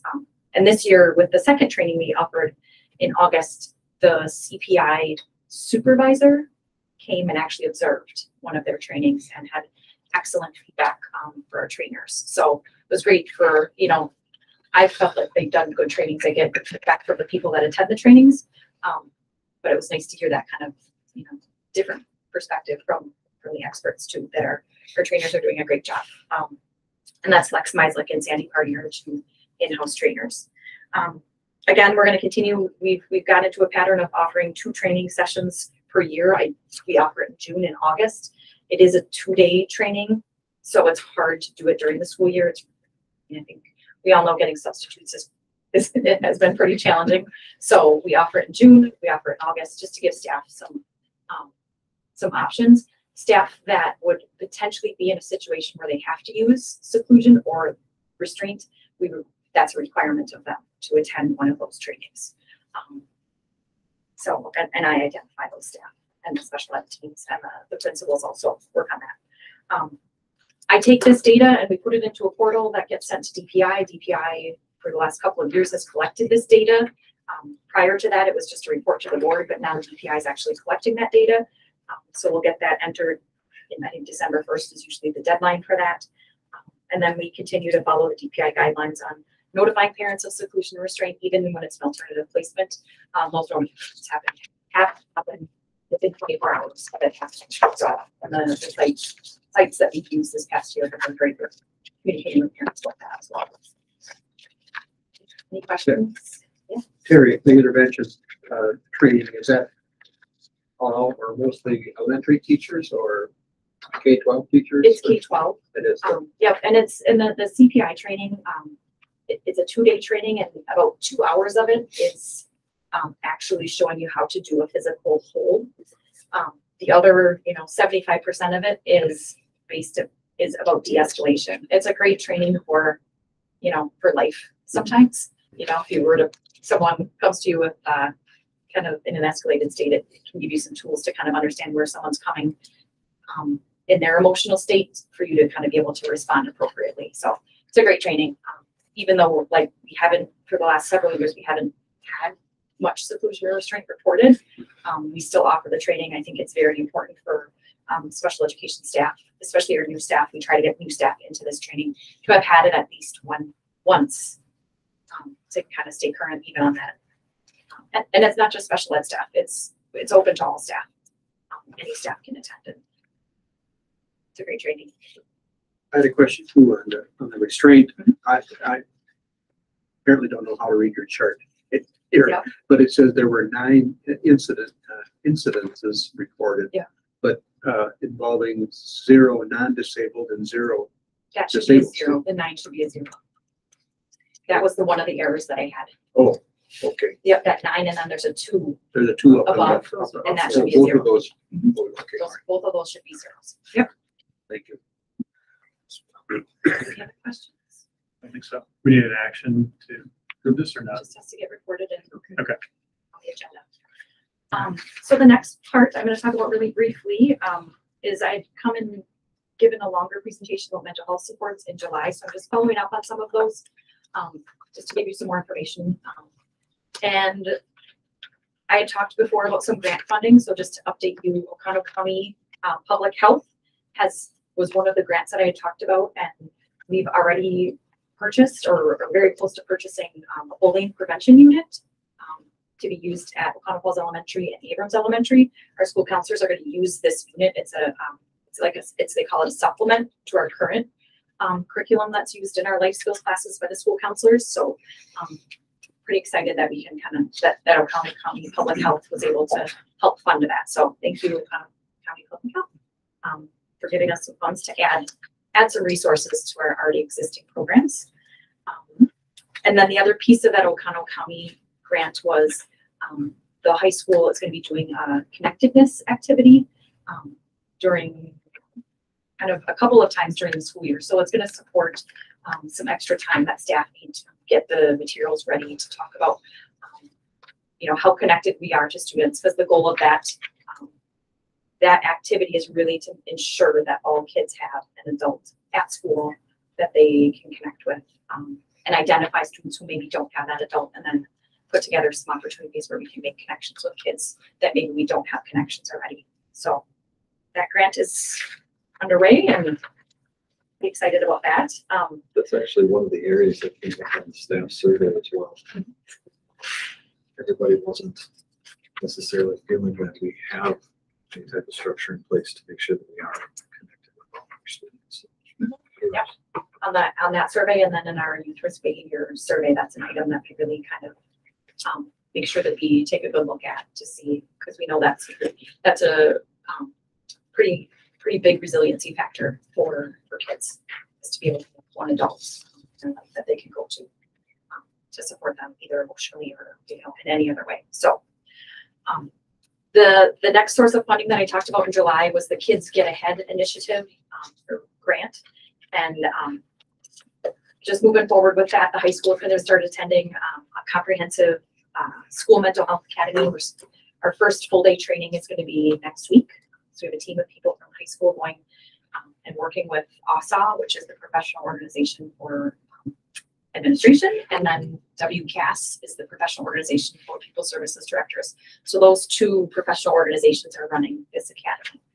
So pretty excited to connect with some other districts that see what they're doing in regards to comprehensive school mental health and kind of see where we're at, where we can make some improvements. So that's starting next week. And that grant helped fund us being able to attend that training. The other part within that Kids Get Ahead funding, it's not really a grant, it's funding from the state, is about the youth mental health first aid. We've done a full year cycle now, a year plus a couple of months, and at this point we've got 64 staff trained in youth mental health first aid. We're going to continue to offer that training for sure twice in the summer to all staff, and we're also going to continue to, I'm going to see how we can offer it to staff during the school year. Again, it's a full day training, so very difficult for us to get in during the school year. Our PD days are full days. However, there's a lot that gets packed into those days in terms of what teachers need to do to help kids in the classroom. So, but I'm trying to work with those schedules to see what we can do during the school year to offer it. I do plan to offer it to support staff on those PD days. It's a great time for them to come in. We've had 2 coaches also. That's another group that we're going to be targeting over the next year, is having as many coaches as we can be trained in that, because they may, a lot of our coaches are teachers, but we also know from Jerry's reports that that's kind of declining, and we have other people. So that's pretty exciting too. Another piece that we've got put together is, and Mr. Moore helped really get this going, is having someone come in and do a presentation to students kind of on a topic that could relate to mental health. And we've looked at some of our data with cyber security and not cyber security, but like cyber use and use of media for students. And so he engaged someone it's a professor from UW Eau Claire who's an expert in cyber bullying and cyber bullying research. So we've talked with him. Dan set up a meeting between a couple of us administrators, and we're moving forward with having Dr. Patchen is his name, from UW Eau Claire. He's going to be coming in the near future. I'm not sure exactly the date it's going to be, and talking with our upper elementary. It's going to be targeting upper elementary through 12th grade. regarding focus on online safety, kindness, respect, what to do when problems occur with younger students, and then moving towards online bullying, the impact of online bullying, and the importance of your social media or your online reputation. And this links to mental health because we also know that online social media has a huge impact and can be a trigger for a lot of students in regards to some mental health challenges. So I think it's going to be a great opportunity for our kids. And we're going to try to push out some resources. Pupil Services, the team's going to try to push out some resources to parents that week too, because we weren't able to get it all in to be able to have a parent presentation, but we wanted to make sure we could get that information to our kids. On that date, the Bellin partnership. So that's kind of all the grants where we're at with some of the activity on the grants and funding. I just this past Friday, I don't know what day it is right now, it's Monday, worked with Bellin and some of their administration and their grant writer, and we wrote a grant, a $300,000 grant for 3 years to be able to get a community health worker. And I've talked about this community health worker position being a partnership position. So it's really our district partnering with Bellin. So the funding isn't coming from our district. It's a partnership. We're just a part of programming. So pretty waiting to hear back. We'll hear back, I think, in December if that's going to be a go. So we're hoping to have that position start this school year. It may start in the spring, but it's probably more realistic that it'd be for next year. And that position is really helping support families through health systems, whether it's physical health, mental health. The grant we wrote, there's a lot in regards to mental health support that this position could be offered. And I know a question that Sarah had asked at the last time I spoke to this. It is a Bellin partnership, but I asked Bellin how that works with other health systems, and they might, encourage Bellin, but they work with all systems, and they would only encourage Bellin if a family was like into that system. So it's a Bellin partnership, but it's really about helping that family getting the community resources that they may need to help the family be more functional and healthy. So Would that be a position that would be housed here in our district? yeah, it would be a part-time position, 50% FTE. I believe it, and then the way we wrote the grant, it would be 50% with us and then 50% at the bond center. So it'd be a full-time person between those two locations, supporting, families' mental health, as well as their physical health as well. I have a question, Terry, about just going back 3 or 4 paragraphs. Yeah. And I wouldn't dream of asking this, I guess. I never thought of it if I was going to ask you. So people in the district who are trained with physical first aid, are they very busy? But in talking about the mental health first aid, do you have a sense of how busy those staff members are in helping kids? I don't. Okay. I don't. We're working on using some of our funding to be able to get those staff lanyards so students can easily identify them, like identify a staff member that's been trained. So we're trying to work on some of those pieces to be able to make it more visible for students. So it's a good question. You can ask. And then really the last piece to talk about would be our school-based mental health services. In the last 2 months, we have been able to bring on a second provider. We've got Bellin Health. That has been an excellent support for a lot of our students. We were at 2 days a week of Bellin services. During COVID, we've kind of backed down to 1.5 days. We've talked about this support. Still trying to get up to 2 days this school year with Bellin. So we're continuing to work with them. And then we've also got Oak Ridge Counseling and Consulting, which is out of O'Connell Falls. They're going to be adding a half a day of service in all of the buildings to start with, including Abrams. So Joanne and Patrice were pretty excited in Abrams. I think everyone, I think I was able to share that at their opening staff in service that we'll be able to cover some mental health services, school-based mental health services at Abrams. And then we're going to be adding a half a day in all the buildings as we go ahead. And then if we need more Oak Ridge, we'll be able to help fill in some gaps there. So pretty exciting. Thank you. Any questions? Yeah. And I'll come back in a couple of months and we'll be talking about my RPS, Youth Risk Behavior Survey. So put the results with you from last survey and then sharing with you the procedures on how the next survey would roll out, and the timeline on that is spring in terms of when that survey's done. So be back in a couple of months to talk more about buyer units. Thank you. Sure. Thanks, Jerry. Moving on to the district administrator's report. So the first piece is taking a look at month in review. Just want to give the board an update in regards to transportation. As you know, the board took action based on recommendation of a committee of the board that we would not provide transportation within 1 mile of a central location here within O'Connell Falls. I just want the board to understand at this point, we still have one route. Even with that reduction, we have one of our routes that is currently not being covered. And so in order for that route to be happening on a daily basis, our transportation supervisor and one of our mechanics splitting that. One drives in the morning, one drives in the afternoon. And when possible, we're able to get somebody to sub in, but unfortunately that's only been 3 times so far this year. So we're continuing to look for folks that are interested in becoming bus drivers. Currently we have 1 person that is interested in being a route driver. They're currently in training. They do not have a CDL. If we can get them to pass their CDL, then we will try to get that person into that route position that we currently have unfilled. We also have an individual that has shown interest and is in the process of joining us right now. They actually have their CDL. They have an interest in being a sub driver, possibly mornings only. So we're hopeful that I'll have that person on board and trained up on the route soon. We've had another individual show interest. So we're trying to contact that person. They've not responded to us. And I have another application that was just dropped off. It was yesterday.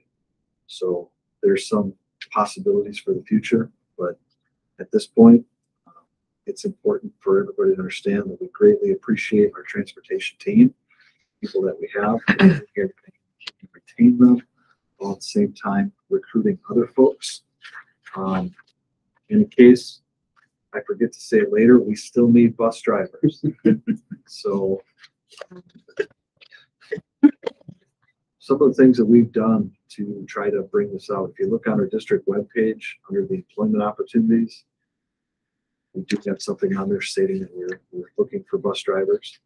We have utilized online services to try and procure bus drivers. We have a banner out on the Memorial Field fence.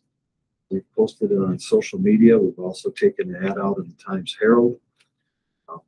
We've gone to the local county fair and had a booth there to try to spur some interest.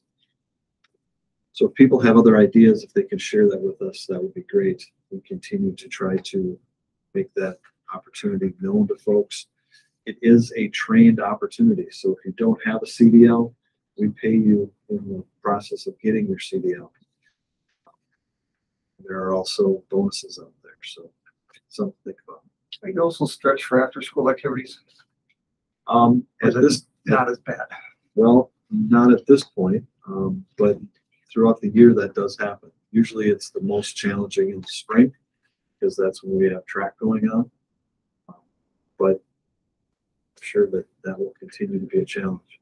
We do have some of our coaches that have gone so far as to get their CDL, which has been helpful. I know that one of them utilized that in the football team, took a trip recently over to Marshfield. So for track, you probably need what, 2 buses for track? So Quite a few. It's more than that. There'll be times where on a given day when we have multiple things going on in the spring, they might need 4 or 5 drivers. So that's in the past where they've reached out to me the most is during that springtime frame. So, but there are times in the fall as well between middle school and high school activities.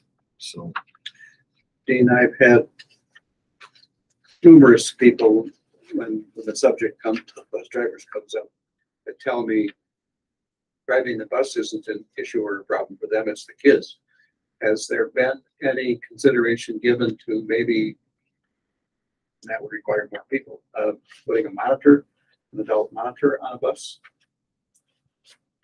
Yeah, I mean, we've got a hard time finding employees everywhere, so I don't know that that's necessarily gonna help us. You know, you're gonna hear me talk a little bit about a hazardous safety plan, hazardous transportation plan here in a little bit. Chad's aware, he helped out recently with crossing guard duties. So one of those crossing guard positions is still posted. Yeah. We continue to look for folks, so. Our young people, for the most part, make pretty good choices. And I'm stating that based on driving. And when they need reminders, we give them reminders. In tough situations, we've gone so far as to remove students from buses for periods of time. And obviously that's a hardship on the family. But we try to explain to families when we're making those communications that we can't afford to lose a driver and then not be able to drive for all the kids on the bus. That's, as you can imagine, that's a very uncomfortable conversation to have. But it's one that we do have to have. With transportation, I know it's come up in a couple months. I know I'll probably make some parents upset, but we do have to make a plan to pick up kids on County I. There's 2 stops, one right by the trailer park and one by the subdivision, because I was talking to John Spice. Sometimes you have snowplows going 12, 13, 14 hours. If we have school that morning, now you got to watch for kids on County I. So, I mean, as right now, it's not a big worry, but in another couple months. So, I mean, they're walking up. they're walking the County I. So, I mean, we got to try to come up with a plan to pick kids up on this county, you know.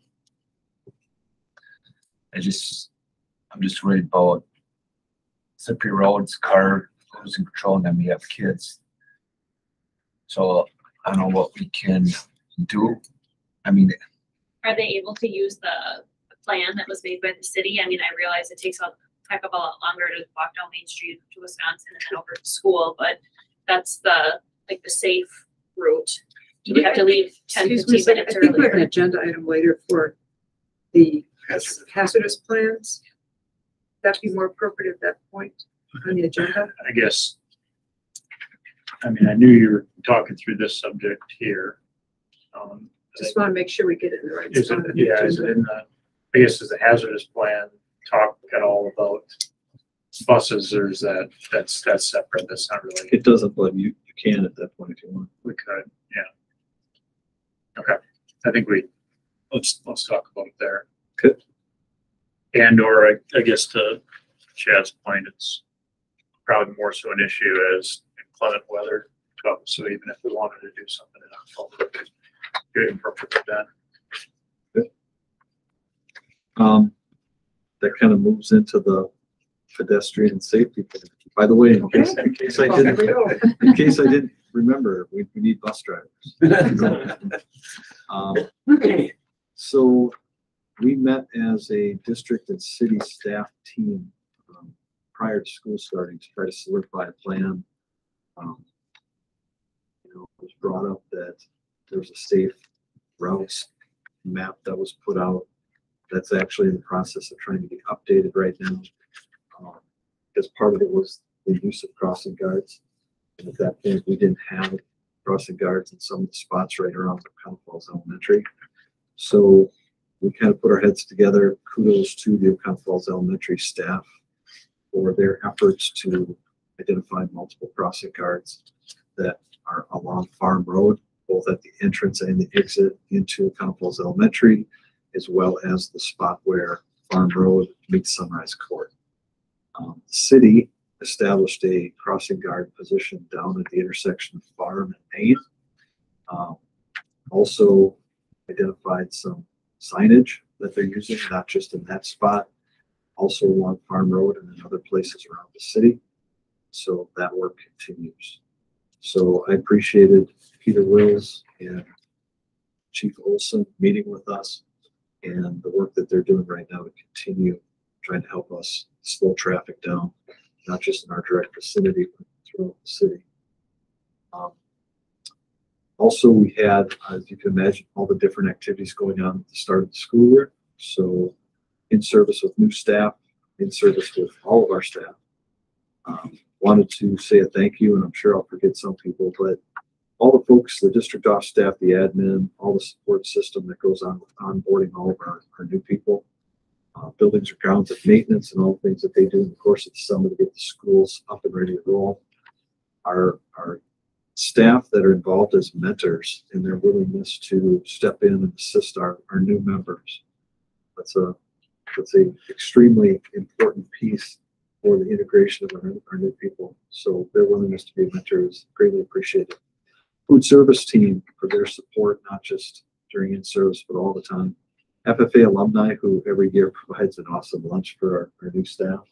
It's always greatly appreciated. If you're not aware, Ken is quite the cook and he always brings some great food. The staff that are involved in all the summer work that they do, professional development, curriculum assessment. It's been stated here multiple times by Terry a minute ago, there's not enough resource available to do that PD during the course of the year. I do recognize it's a double-edged sword. So when we look at some of that staff survey feedback, the concept of the workload increasing, that's a valid statement. I mean, over the years, summertime has become professional development for a lot of staff because we're unable to do it all during the course of the year. So we appreciate the staff's willingness to be involved in that. The technology folks who behind the scenes are making sure that all the technology is up and running, ready to go for the new year. This year was especially exceptional because we had new clocks and phones and all kinds of other pieces that were going into that. So just a lot of moving parts that a lot of times folks don't necessarily recognize are happening for that beginning of the year to kick off appropriately. Unfortunately, then we sometimes get challenges. We had to put up communication here this last week. One of our applications outside of the school district was hacked. We became aware that there's some inappropriate material that had been identified by some parents. And so we shut down the seesaw. When I say shut it down, that's kind of a mixed term. We did everything within our ability to address the issue. We reached out to our parents, made them aware. Corey was involved with trying to better understand it from the national level and how that affected us here. And so we're bringing that back up. And he's working with our staff on that. But again, one of those pieces that we do a lot of proactive efforts to try and not be a victim when it relates to these types of events. By the same token, this is actually something that took place globally. So it affected a lot of different districts who use Seesaw as a learning management system for the elementary levels. Also, past the month in review, just an update on the capital referendum. We have been working together with staff from the Donovan Group as well as Nexus to improve our communications. And so we have a referendum website at this point.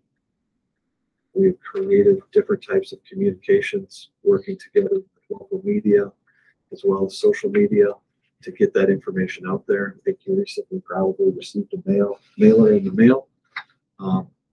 We have a timeline that we are continuing to push out that communication all the way up to the vote in November, trying to make sure that people are educated as to the issues that we're experiencing and why you, the board, decided to move forward with capital referendum, and making sure that that information is available to them and trying to be a little bit more thoughtful in having it not just be passive, but just hitting in front of as many people as possible. One of the things that Debbie is sharing with you, the board, is a timeline of all the different engagements that we have scheduled. We're trying to get out to all of the different municipalities, which is 10 different municipalities that make up our school district. if a board member have any interest in joining me for that, we're also reaching out to members of the planning team so that there's multiple folks that can represent us. I think the first one actually starts tomorrow evening in Brazil. So she'll share that with you. You can take a look at it and see. I would encourage you to be thoughtful if you want to come to the one that you live in. That might be interesting for each of you. So the slide deck, we finished up, and we'll be using that same set of slides that kind of goes through the who, what, when, where, how of the referendum and provides pictures, because we know that pictures are worth 1,000 words, if not more, to help people understand, why we're looking at the middle school growths or secure interests. So that does my monthly review. The capital. We have a WASB fall regional meeting taking place on August 5th in Green Bay. And that reminds me that same evening on October 5th at 6 p.m. we have an informational session at Washington Middle School in regards to the referendum. So I apologize that those two things are on the same evening, but we're trying to not be in competition with sporting events and things like that. It really reduces the number of dates that are possible. The WSB fall meeting in October, if you're available on that 5th, let Debbie know. And one of the things that's going to happen is we're going to be doing the recognition for Mr. Ken Harder. He reached level 5. So kudos to Ken.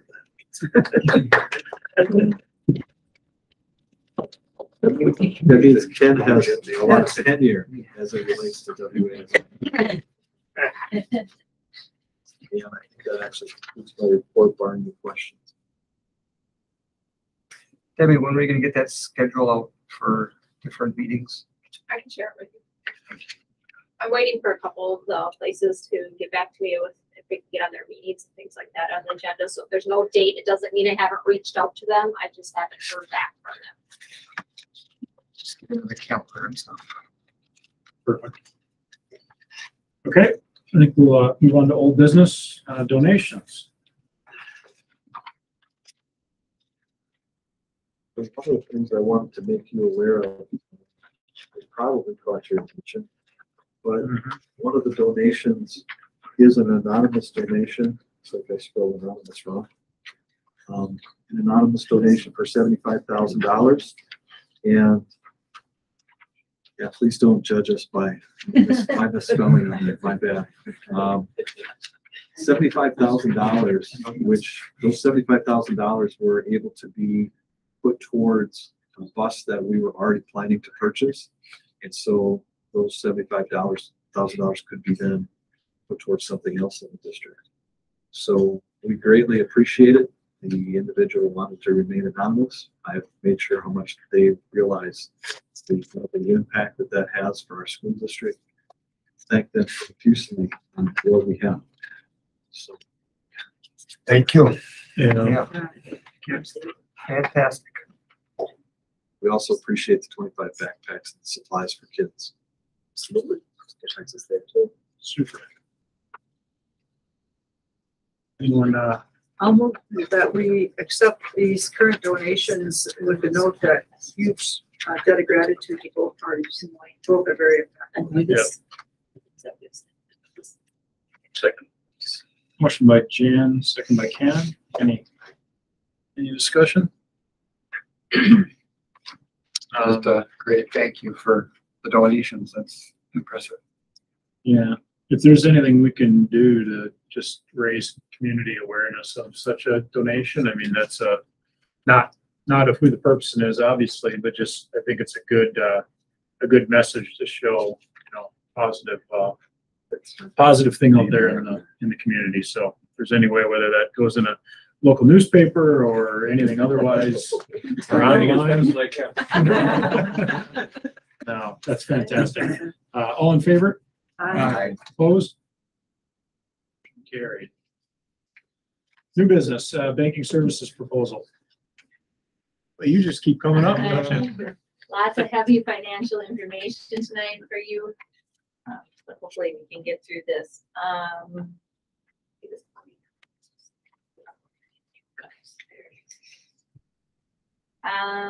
We're gonna start out by talking about banking service proposal and part B, which on the new business is the resolution authorizing entry into an intergovernmental cooperation agreement. So what I'm gonna talk about with covers both A and B. If you can scroll up to the top, thank you. All right, so banking services are required to go to bid every 3 years. We last did it 3 years ago and it ends on September 30th, so that's why I'm here tonight. We sent out a bid to BMO, which is our current provider, US Bank, and Peshtigo National Bank. The banking agency must be large enough to collateralize our bank balance above FDIC insurance. That was a mouthful.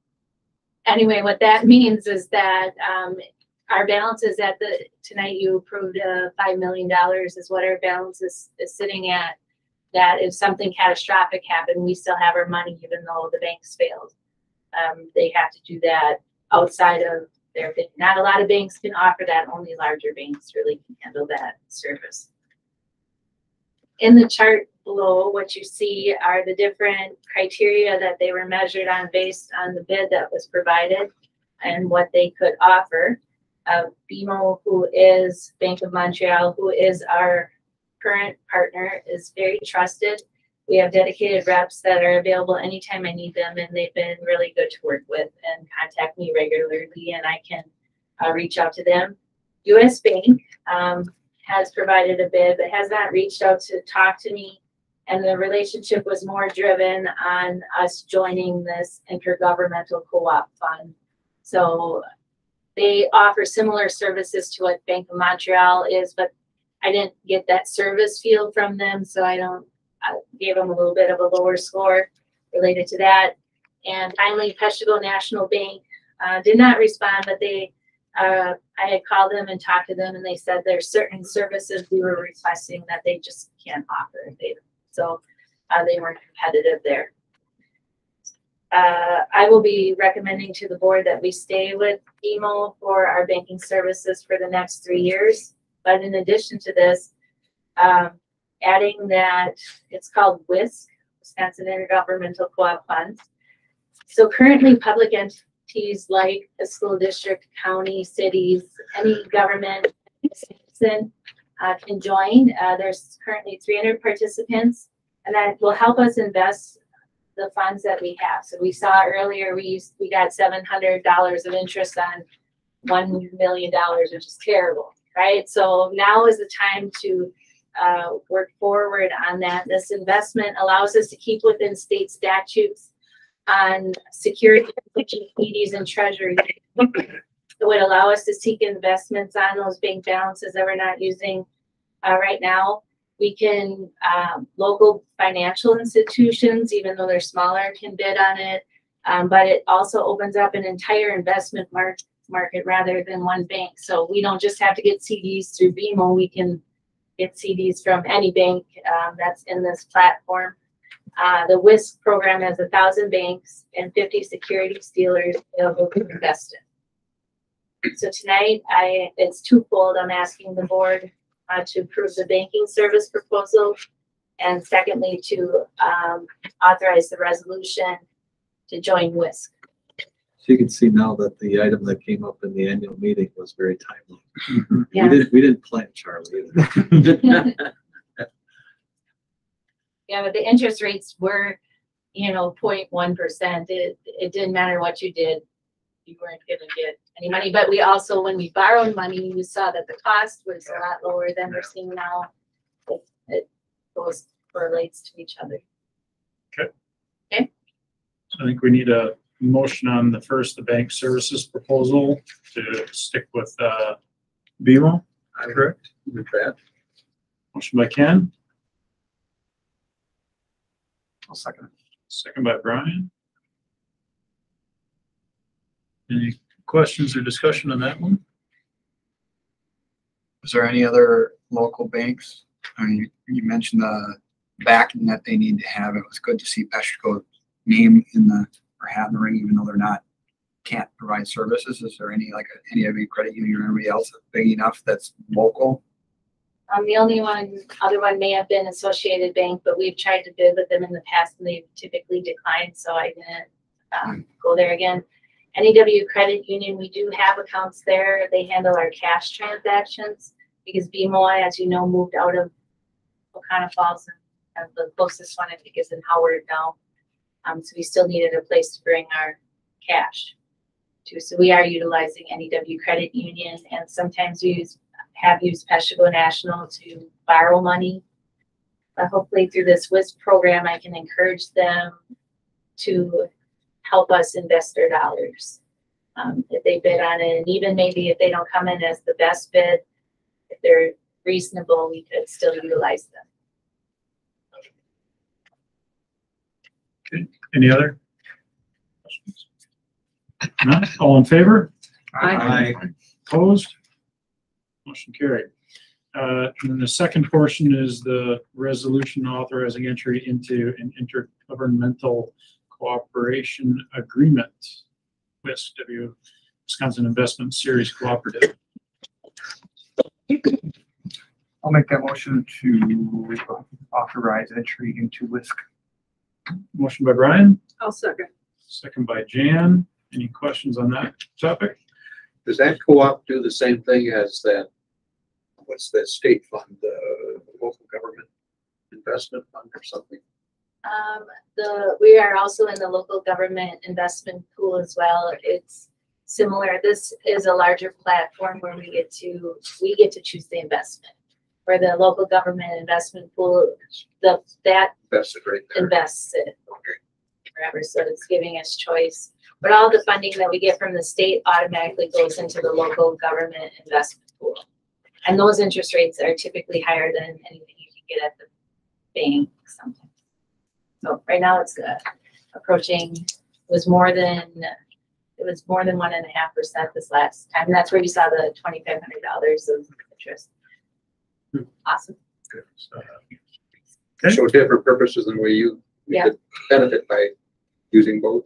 Yeah, so tonight we're really asking to start joining some of these state programs to help us, get in with the experts that are investing dollars, or, or we're going to be talking about our other pools, employment benefit trust, investing dollars there and doing it as other school groups are doing that same thing. It's just the bigger the dollars, the more opportunities we have, and our dollars are too small alone. Is this the organization too that offers financial advice or investment advice? Yes, it's in conjunction with a company called PMA. I don't remember what that stands for, but they do give investment advice to school districts. And I already have a dedicated rep, and he's been super helpful because banking, I know enough just personally, but I really need that support of an expert out in the field, and it comes with this program. So it's awesome. And that's not overlap with what we do for what Baird does for us? No. They have like the short-term borrow, they actually spoke with each other to make sure that it met the requirements, so that or if the referendum is passed in November, that doesn't jeopardize that borrowing that we do. So now I have two experts that are able to confer with each other, which is very helpful because we have different needs throughout the year. And I have this one, does this one. It's just nice that they talk to each other. Any other questions? So, motion on the floor from Brian and Jan to approve the risk participation. All in favor? Aye. Aye. Opposed? Motion carried. Short-term borrowing. Okay, short-term borrowing. We talked about that quite a bit here this evening.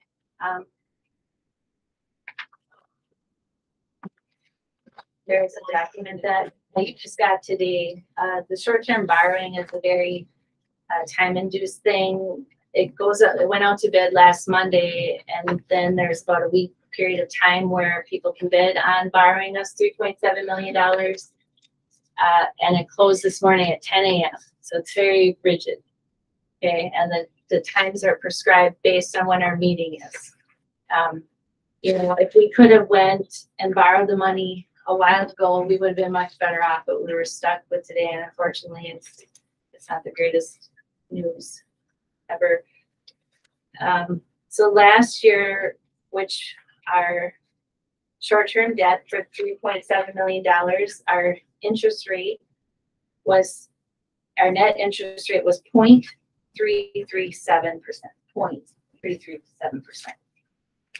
Okay, going forward, the rate that we got this morning from the same company, Baird, who is our partner, in conjunction with BMO, they are making sure that we get the money that we need. So this is a very good service that they're providing.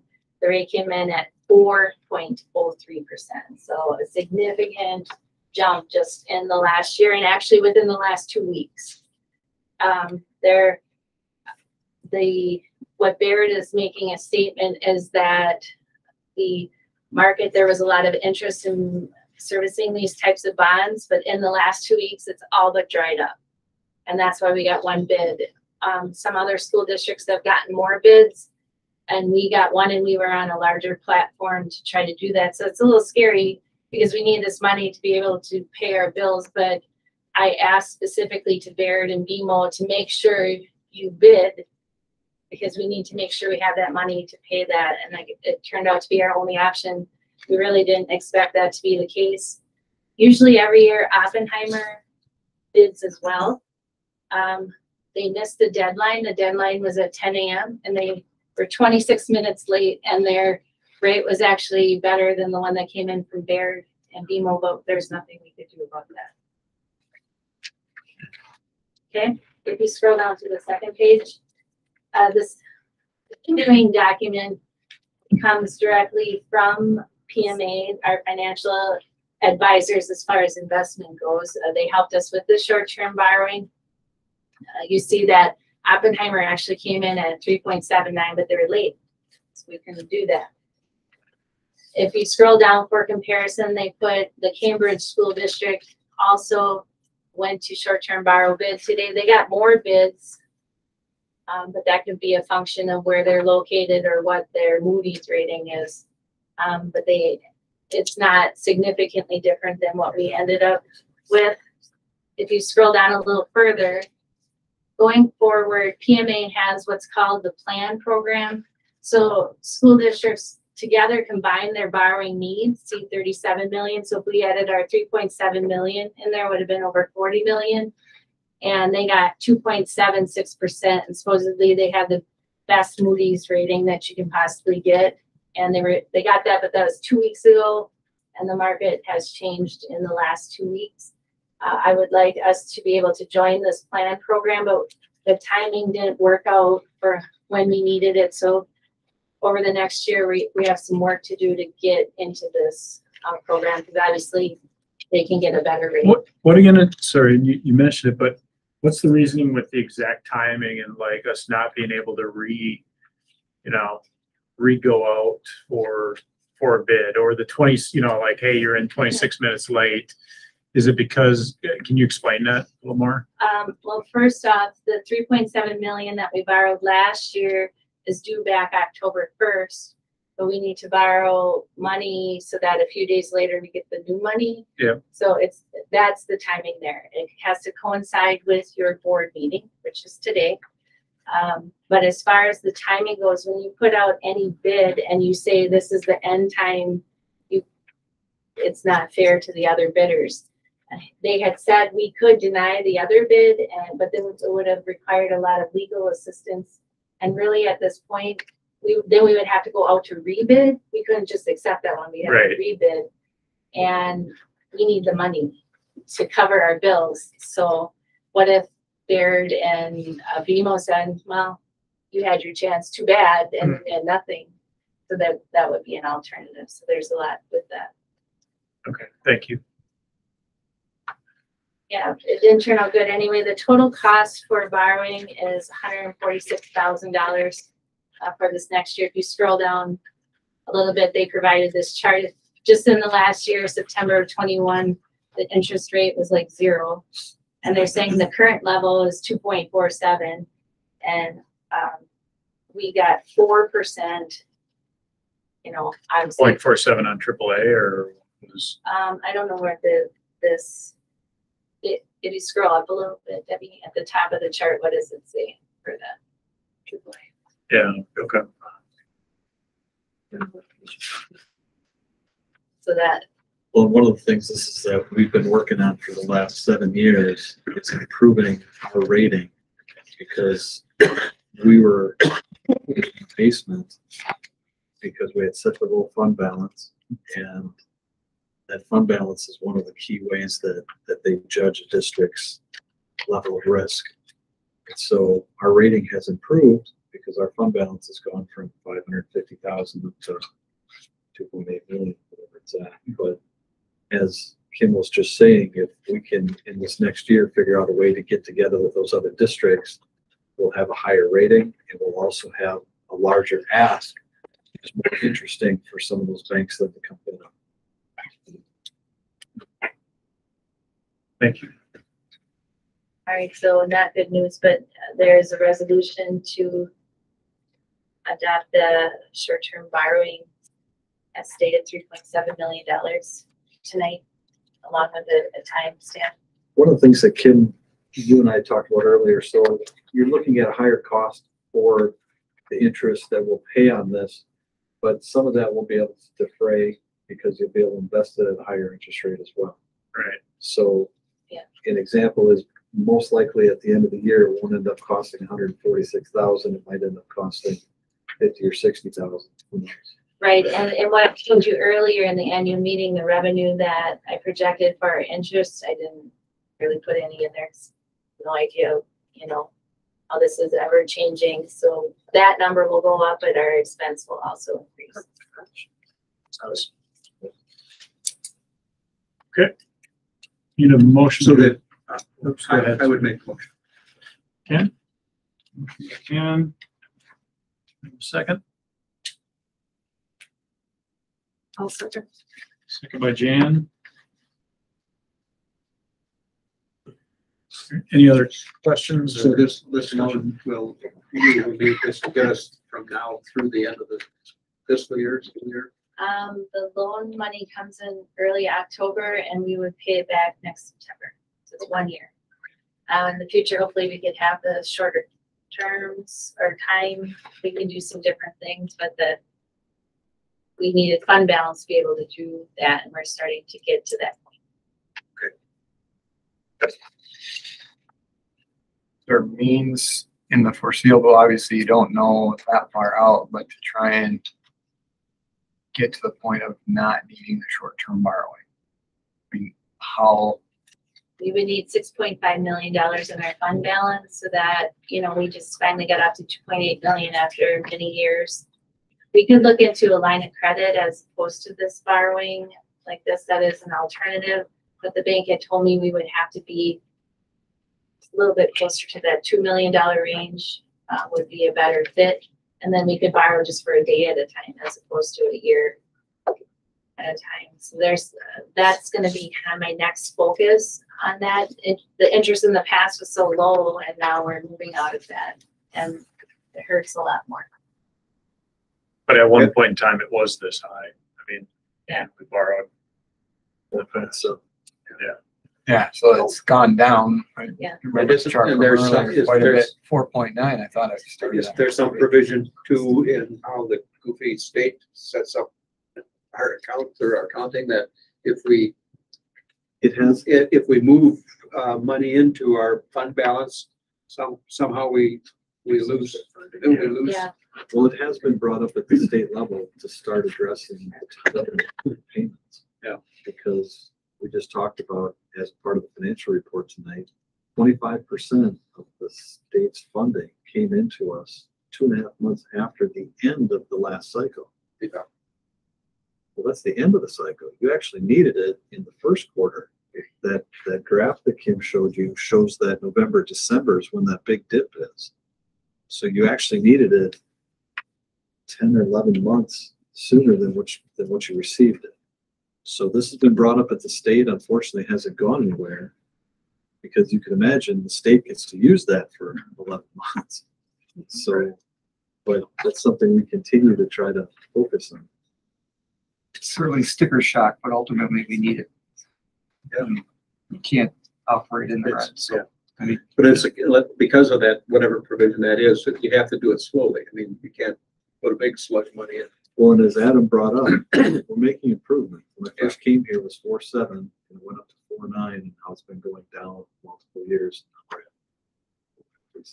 Yeah, and after we get through the one-time funding of these ESSER funds, because we might spend the funds, but we won't get it back till later, you know, that's helping us keep that 3.7 million a little higher. Maybe we could have went lower if we didn't have the need to spend that, and they're not too fast at getting us that money back either.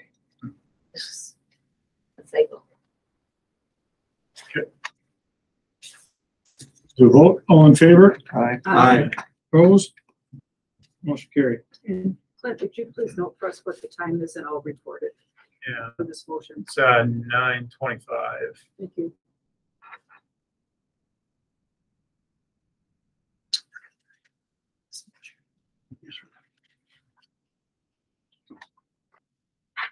All right, resolution authorizing adoption of Wisconsin OPEB trust fund and custody agreement and appointing a trustee.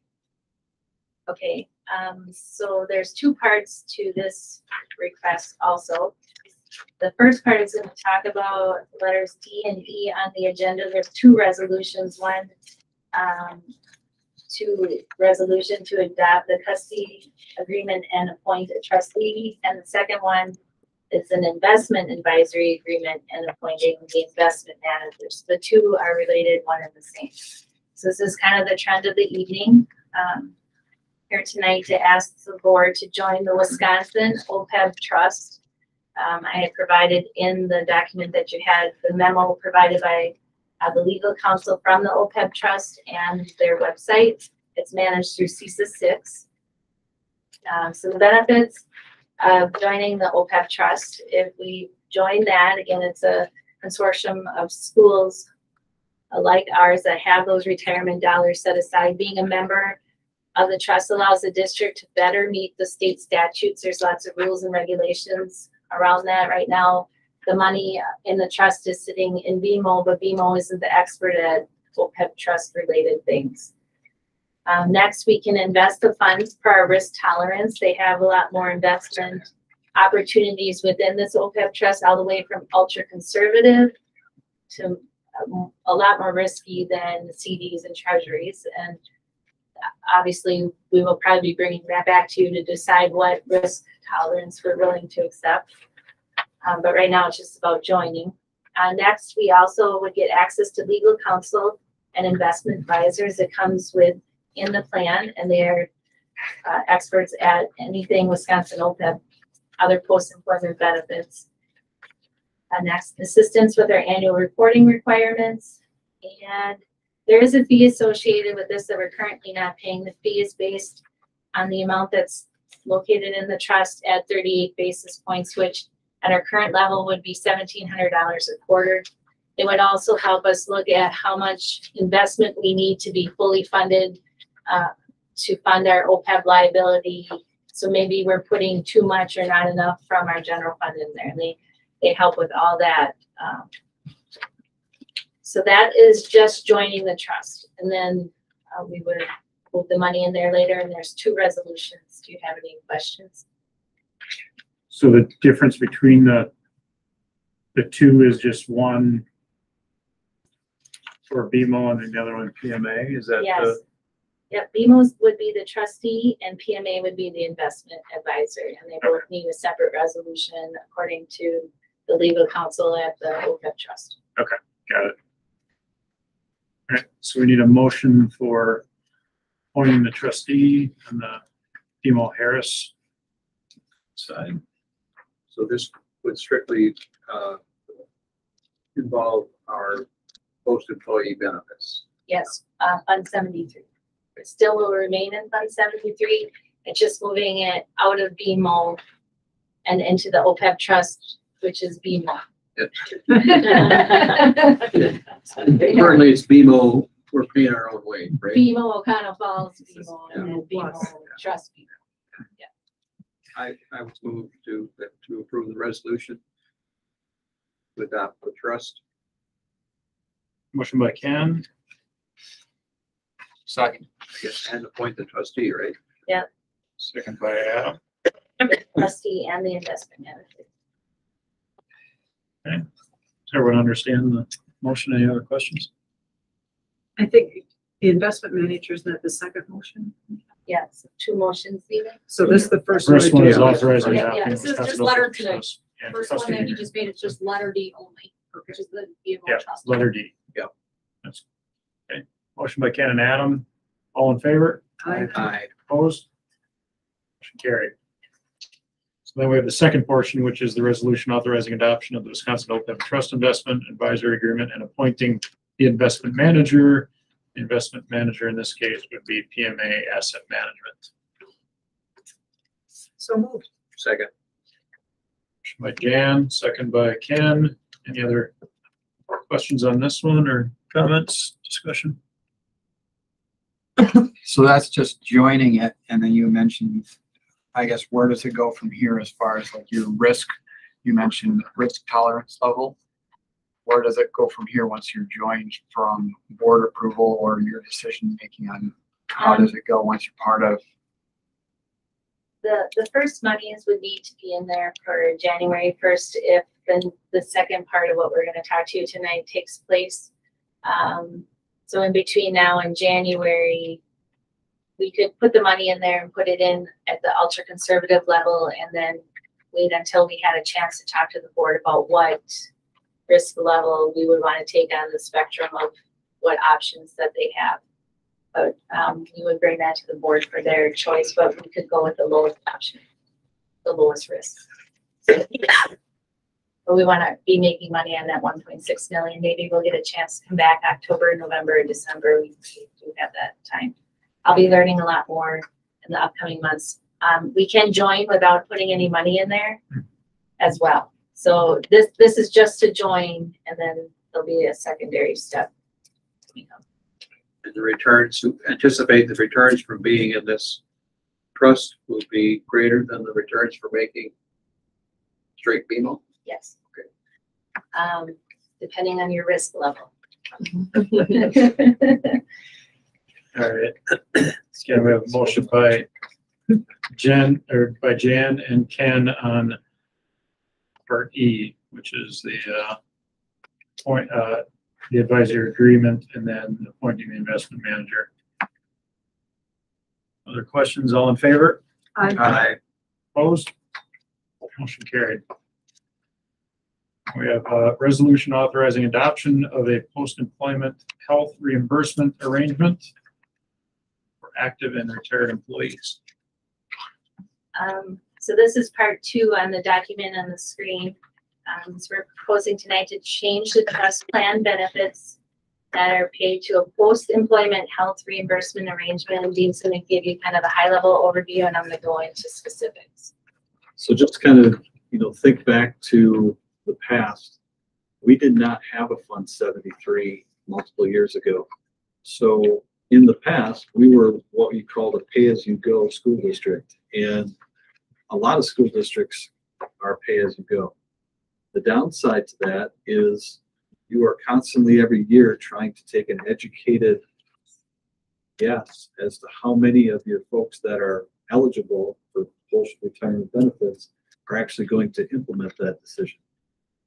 So you may put aside $200,000 in your budget, but maybe $300,000 worth of requests are made that year. So obviously that becomes an issue for your budget. We had an opportunity to create Fund 73. We worked with you, the board, to do that. And as Kim has stated now, there's more than $1 million in that account.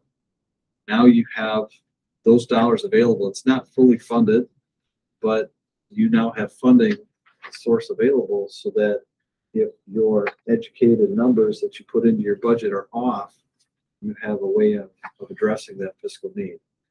One of the things that's important to note is over the years, we've had feedback from retiring staff members that they would appreciate a greater level of latitude to utilize the post-employment benefit.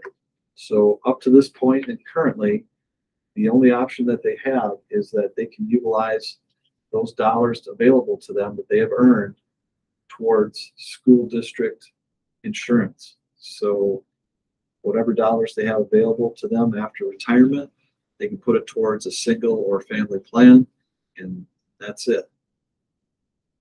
Some of these folks, they get out, they don't use that right away. They have a spouse who provides them with insurance, and maybe they don't need to access this until they're eligible for Medicare. Well, our current situation didn't allow them to take those dollars and use them as part of a Medicare wraparound plan, or to use those dollars for other medical needs that are approved through the IRS. What Kim's about to propose is that we implement something here, and we're going to ask you, the board, to consider that, in a nutshell, people that are eligible and currently enrolled in utilizing their funds, that they would be grandfathered and they could continue that until they use those funds up. But if somebody is eligible and not using them, or if somebody's not eligible yet but will be in the future, that we would not have them on the district plan anymore. We would get them right into this more flexible situation. So it does two things. It benefits the employee in that they have a much greater level of latitude of how they use those dollars. And from feedback that we've had, as people tell us, they can stretch those dollars a lot more if it's more flexible.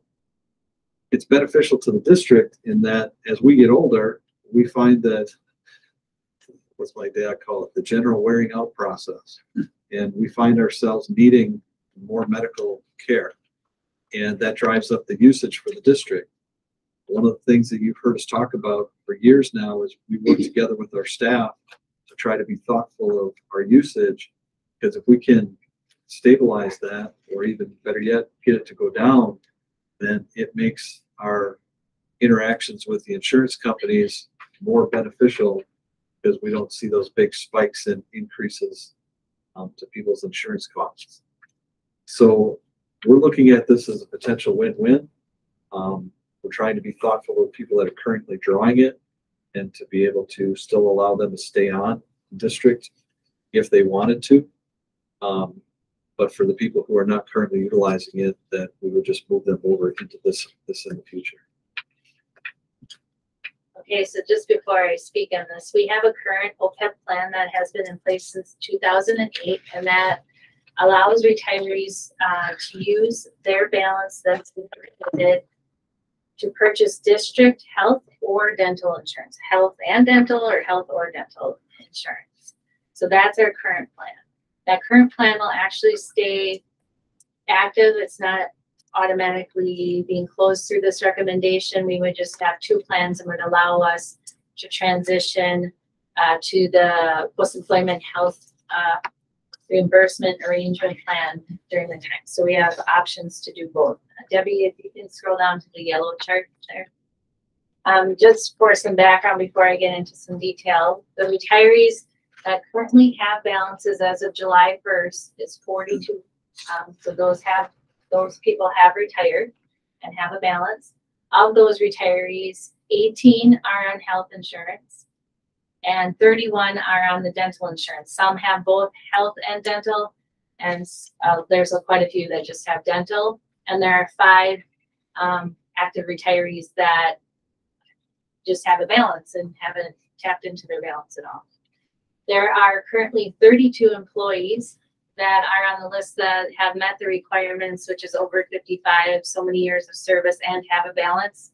32 that are coming up that still work at the district. So they're not retired yet, but they're eligible to be retired. So back up in the chart. So what we're proposing here tonight is that the OPEB funds would be placed in the post-employment health reimbursement arrangement. It could be used on medical insurance premiums in the marketplace, such as health, dental, and vision, and or they can also use it on IRS allowed medical expenses. That would be similar to like a flex spending account. If any of you have that, you turn in your receipt, you buy some eyeglasses, they could use the money for that as well. Next, the HRA plan would be administered by a third party. So when a person would retire, we would determine however their sick balance bank would turn into their OPEB balance, and then that would be given to the third party provider and they would manage that balance. So we, the district, are no longer managing how much they have anymore. It's done through that, and it's theirs to keep, and there's IRS rules related to that. Next, the plan would also provide an expert to help the retiree navigate the medical insurance marketplace. That would be through that third-party provider. So current retirees, those that are on, those 42 that are in the plan now, and they are currently receiving district medical insurance. They may choose to remain on the district health or combined health and dental plan if they choose not to transition to this HRA plan. They may remain on the district's health insurance and dental, health and dental, until their OPEB balance has been exhausted. So we're allowing that option, but if they choose the HRA option, then they go to that and they can't go back the other way. The other component to this is you may choose to remain on the district dental plan only. These are for the ones that are only using it for dental for a period of 18 months. If they choose not to transition to this HRA, once the 18-month period is expired, the retiree will be required to transition to the HRA with their remaining OPEB balance. So those retirees that are eligible but currently not receiving a district health insurance will follow the new HRA plan in the future when they decide to access their benefits. And they do have the option to stay on the district health and dental for a period of 18 months through COBRA. That still will need to be offered to each retiree. So the change here would require the approval of the resolution in F to be able to offer this plan, but it doesn't close our current OPEB plan and allows us to transition. So eventually, with transition, it would everyone would be moved over to that. Right, the ones that would, if they chose to stay in the plan with their health or combined health and dental, the thought is that the health costs are so high that their funds will be depleted, and it won't take 20 years to deplete their funds. That would be depleted within a few years, but it would allow them to stay if that's what they felt most comfortable with. And just to point out, Kim and I talked about, we had already emailed out to the current retirees that have funds left to let them know that this is a possibility of coming. And then we also told them that as soon as the board made decision, if they went to this, we would hold them, have them come in if they wanted to, and have some answer questions and things like that, of options and different things, so that they weren't just left out with no decisions or questions being answered. Good reaction. No, a lot of, like Dean had shared, as we offboard people and retirees, they're constantly saying, is there options just to wrap around it or just Medicare? And right now is the point where Medicare open enrollment's gonna open in October, so we gotta give them the choice that if they want to go for January 1 into Medicare, they go. Yes, we're telling you now, so they have the time to go to the marketplace, but this would be effective January 1st. Yeah. A lot more options available. Right. To use. I would move that we adopt post-employment health reimbursement arrangement. Motion by Ken, Second. second by Adam. Any other discussion? None? All in favor? Aye. Opposed? Motion carried. All right, ESSER funds. So as a board, you took action at a previous board meeting to identify the use of ESSER dollars as related to two one-time payments of $1,000 for current employees. So we put together a table because one of the next questions that is you have to decide who of the employees are you looking at that you would have received this $1,000 payment. And in a nutshell, you're looking at your full-time employees, but of course there's some nuances. So we wanted you to be aware of the first draft that we put together, and take your questions, and then ultimately if you approve of this, then we would move forward with those payments. If you scroll down a little bit to the bottom, Debbie, and then we'll go back up. Here's a few decisions that we just got to make sure everybody's aware of. Ultimately, the person has to be physically employed here as of October 17th, 2022. This would be paid on October 28th in a separate payroll. And that if a person holds multiple pay types, they would only receive this once. So an example is, when we put on there, bus drivers with X number of trips required, we've shared that we might have somebody that's in a teaching role, but they also do bus driving. They wouldn't receive the payment twice. They would receive the payment once. So Debbie, if you could scroll back up a little bit. So this gives you an idea. Food services, yes. Teaching staff, support staff, administration, yes. People who are summer school only, no. Bus drivers, yes. We also said on there yes to any drivers with 20 trips between September 1 and May 30th. So if you're a regular sub, you could also earn this. So that's another way of trying to promote more folks coming in and doing some subbing. While you're on that note, though, if that's a situation with the sub or even a driver, if you're a sub, you might not have that many trips in yet by the first payment date. Is that correct? Correct. Okay. Yep. All right. Yep. So then would you wait to pay that out until the end of May then? Yeah, we had talked about trying, wasn't it the end of the year, to try to. I believe you look at the different incentives that are at the bus garage once or twice during the school year. So we'll probably look at it maybe before Christmas. And if somebody met that requirement that was a substitute, then they would get paid at that time, not at the October time. So that's the only exception to the October. Would it be more of a, hey, we check on it every now and then, or hey, once you hit your 20, you shouldn't make them wait? Right. Yeah. We can work with Brandy on that to make sure we're watching it. So you're saying after they hit their 20 trips, they get their $1,000? Right. So all regular bus drivers that we have now will meet that by the October time. It would be any substitute that's helping out during the year. So it's a way of trying to expand it beyond just your regular route drivers. So the sub can get it. If they do at least 20 trips, yeah. Fitness workers, yes, if average more than 5 hours a week. Would this include all part-time, any part-time employees? Would the $1,000 be prorated for those people? Right now, that one is specifically to the fitness center.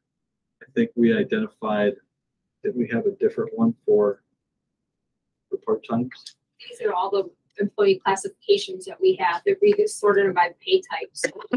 So if it doesn't go by hours, it goes by if they're in that classification. No proration. It doesn't matter if you're full-time or part-time. Just in some of these categories, we put a minimum requirement of how many hours to work in order to be eligible for it. So I think to go back to Ken's question, then is if they're less than that, we've accepted it as a support staff role, but we gave that specific guidance for fitness. I don't think we have anybody underneath that in the support staff role that works less. Can you give me an example of who would be a summer only staff? Like, so we have some students that are summer only. That's all that's in the bucket is the summer ground staff pretty much. And they're made up primarily of students.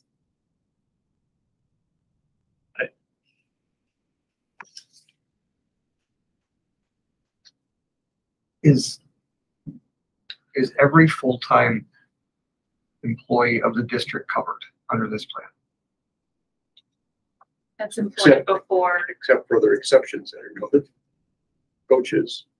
Well, they're not. Oh, that's they're not full-time. To me, that's not full-time. He's saying full-time, yes. So If they're implied on or before the 17th. So I guess that's step number one. I just want to understand we all agree that this is every full-time employee of the Oconto Falls School District as of October 17th. No matter years of service, they could be here for 1 week, but if you're here that day, they get it. Yes. And it's full-time, or you said there aren't any, we don't have any part-time people in these categories, No, there's part-time. but they're, But the they're, only exceptions are those two, you know. So support staff, there is no exception, but most are far exceed the hour requirement there, so we did put an exception. But yes, part-time and full-time, no different in treatment. So step one, I full-heartedly approve of any and all full-time employees. That's just me speaking out loud. And me speaking out loud again, I'm all for bus drivers because we desperately need to support them the best we can. I guess I'm a little bit stuck on the fitness center. If you're only working 5 hours a week, I just need maybe some more talking points on that. I agree with that. That stuck out to me as a point of contention in my head. We're not married to this. I mean, ultimately, this is just a draft. This is something Sure. to start the conversation. for me, the, you know, full-time, and part-time people being treated the same sounds a little unfair. I think of it as maybe not part-time as regular versus not. So like some of the fitness centers, we have some people that fill in at a 5:30 morning slot and they do it once a month, if that. They just kind of fill in where there's like multiple people to share a job. So they're not a regular, so that's why I think the hour wasn't necessarily deemed them as part-time, because all of our fitness center would be part-time. It was, there are some that are regular, so they're there more than 5 hours a week. Showing up every day. They're every day versus I just need a coverage this tomorrow morning, and we have one person that covered one time in 3 months because it was I just coverage thing. Yeah, I guess. And maybe I'd make a comment here, you know, board members, I agree, no. Coaches only, I mean, we have our, you know, pay schedules on coaches. I mean, that makes sense. Event workers, I agree, really appreciate the event workers, you know, for what they do and help out with. And I think for the fitness center, if the point is it's regular, you know, that they're like clockwork, we got them there all the time. We're talking about $4,000. At some point, there's a kind of dividing line, and you either go above or over. That's probably the only group that we could say, well, maybe it doesn't make sense or it does make sense. I'd kind of leave that to, you know, summer staff, that makes sense. So I think the only contentious area, and Brian was kind of getting to it, is that fitness center piece. But for the sake of $4,000 in year one, and if you think that's money well spent for the regular service that they are providing on a very regular basis. Six and a half dozen together, I guess. I guess I just struggle at, and again, I'm not taking away from their time that they're putting in, because we're all very thankful of that, but to say, you know, everyone who's putting in 40 plus hours, that's what we want to drive towards, and say, this is what the thank yous for. And again, I thank them for their work, but to say, hey, now someone at 25 hours is getting the same thing, you're going to cause a storm. Yeah, I'm sorry. I'm afraid of. I don't think it's even, I mean, I don't know for sure, but I mean, I feel like it might be a little bit taken in a way that, you know, we're comparing apples to oranges a little bit. There are a total of 4 fitness center employees, or 4 that would qualify. So There's this one. There's only There may be 2 of the 4 that qualify, but if the other ones, there's currently 4 total 4 total. And of the 4 you're thinking about, 2 would qualify based on this. based on this. Yep. So what's roughly our differential between the two and the two, as far as the employees, two employees who don't qualify and two who do. That's where it comes in a regular. Two of them are just kind of subs, they fill in here and there. They're really not on a schedule to be there for us. It's kind of more or less, hey, we have no one to work tomorrow morning, can you come in? And, or they're there working out and they're like, hey, so-and-so can't do the morning shift, I'm there anyways, I'll open out. So then the two who are the A regulars, regular. Yep. have they been doing this for us for multiple years? Yes, yes. Given that, I kind of like the way it's written.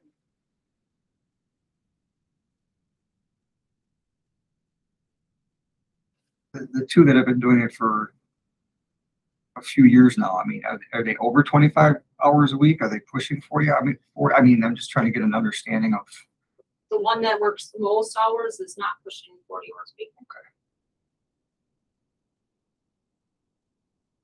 But neither is a bus driver. Bus driver, it's hard to get though. Well, I think, couple things. No good deed is going to go unpunished. We're trying to do something good for as many people as we can. We have an opportunity now to do that. I would say that every single year, when we decide on some given number of a percentage to increase people's pay, that is the most unfair thing you can get. You can't take that percentage to the store and buy something. So if somebody is making 60 grand a year versus somebody who's making 30 grand a year, that 2% is not equal. Because obviously the $60,000 a year person is getting more than the $30,000 a year. But you still have the same buying needs. So this would be one little tiny way to honor everyone with the same number. They're all putting in the effort that we ask of them. They're the ones that we're rewarding are doing that. And if somebody gets a little uptight because, if the $60,000 a year person is upset because the $30,000 a year got the same number, well, it's their turn. And I think we just need to look at it a little bit more globally. If I were the person at the fitness center and came in every now and then just to help out and somebody handed me $1,000, I think I'd be pretty embarrassed at that point. I think there's a pretty good dividing point based on the discussion here tonight. I'd like to see us do it, this payout according to the schedule.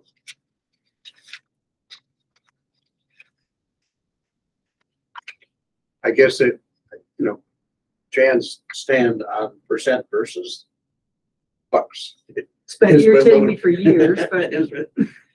And if we were talking about salary increases, I would definitely agree with you on that. But I look at this as kind of a bonus.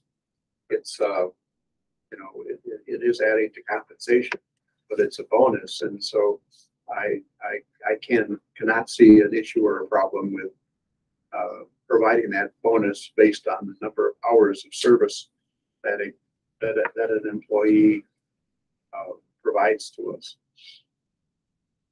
I just feel the needle keeps moving. And again, I understand where you're coming from, but shades of gray it just keeps expanding them. And it gets to a point of, well, this doesn't, When we first talked about this, Dean, I remember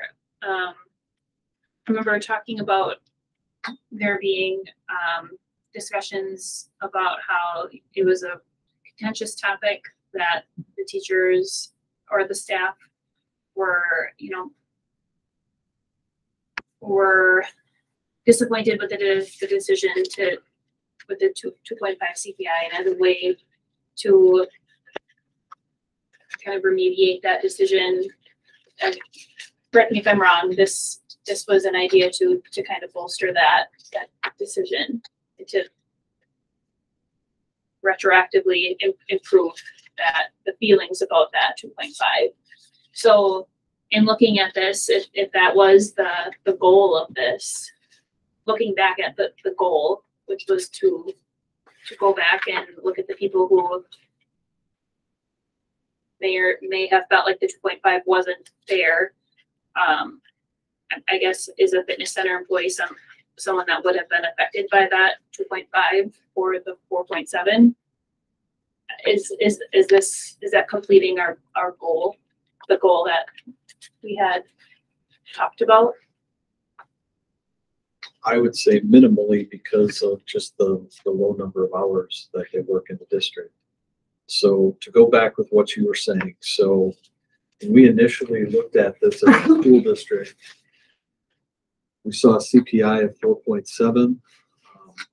The district was faced with, do you do a 4.7 or not? We showed you what that 4.7 did in our forecast model, and presented you with the potential of doing a 2.5. So again, let's just go back in history a little bit. So prior to 2015, 7 years prior, 5 of those 7 years, employees in our school district were at or below the CPI. Of the 2 years that they were above the CPI, one of those was a negative CPI, and our district did a freeze. And one of them, it was a positive number, and we were above it. So that gives you an idea of the ground we were trying to make up since 2015.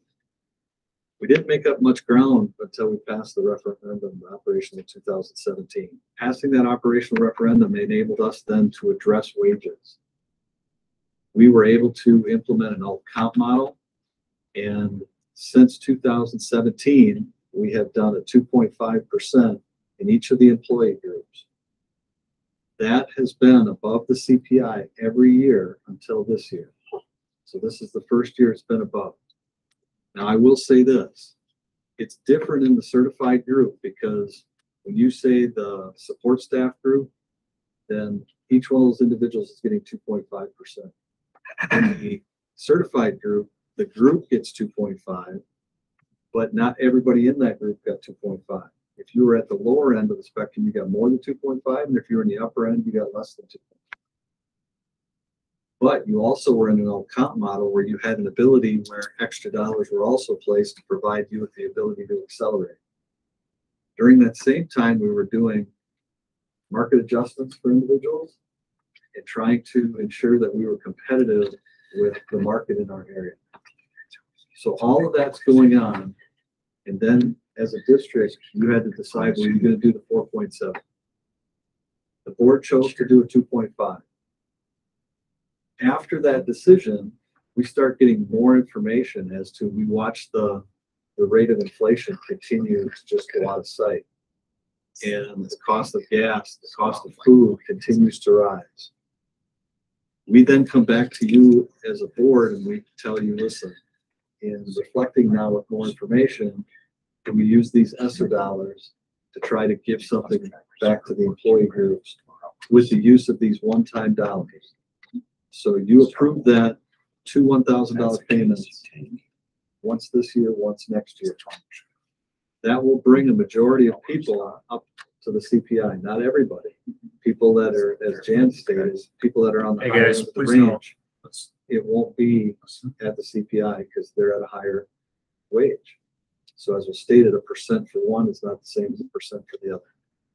So going to your question, with those 4 people, were they part of all that initial thought process? Not really, because those people are working maybe an hour or 2 a day, okay, versus a majority of the folks, a significant majority of the folks are probably working 6 to 7.5 hours a day, if not more. So we, as you can imagine, trying to put this list together is difficult because we're putting faces and names together here. We're trying not to do that with you. We didn't want to give you a list of a bunch of names. We wanted to try to do this so you're just simply looking at it more in a generality. So if from your perspective you feel that that's kind of an outlier, we can remove that. But I mean, we recognize that these people are providing a service on a daily basis in our district. Now, one struggle with that is your coaches are as well. Okay, so if you want to look at it from that standpoint, for somebody that coaches in 3 sports, they're doing the same thing. And that was honestly part of my holdback too, is that we have a significant amount of coaches that provide a great deal of service to our students on a daily basis, and they're not included. So I guess and maybe it's because there's just such a small number of fitness center employees, but is that a reason just to throw them in? And it's probably only $2 to $4 grand, but like, to me, like $2 to $4 grand, we could throw it back into HVAC. Like, I don't know, So I'm just gonna add one more thing. So we were briefed earlier tonight saying, here's what our teachers are saying. And one of our lowest scoring things was the district's pay practices are fair. 43%, less than 50%. Average of 2.75, which falls under 2.97. That's one of the worst things we scored on. And now, again, I don't want to haggle over $4,000, but if we're going to start giving money away to individuals who are working 20, 25 hours a week, how does that equal the fair part on this? That's where I'm having my problem. And again, I've abstained from a vote previously on coaches only things, but I'm just going to use this as an example. You know, I have someone that I would have to abstain if we put coaches in here, but I'm like, then if a fitness center person is going to get it, then the coach should get it, because I know that individual putting a lot of darn hours out of her own time to go help this district. So I guess I'll make a motion right now to accept as is, granted we take fitness center out. Not as is, I make a motion, we approve this by taking fitness center out. I second. Motion by Brian, second by Chad, to approve as presented with the modification of fitness center being removed, but all others that are designated on here to be included. Open up for any other discussion. Going back to Jerry's discussion with coaches and where are we at for coaches that are employees of the district? We've got 28 coaches. Of those coaches, I don't remember the percentage, but would that even be knocked back quite a bit, that they're already getting a bonus? Some percentage. Can't tell you the exact number. Less than half. That's coaches. These are coaches only. Okay. So they don't do Coaches anything only. else for us. That's All right. only coaching.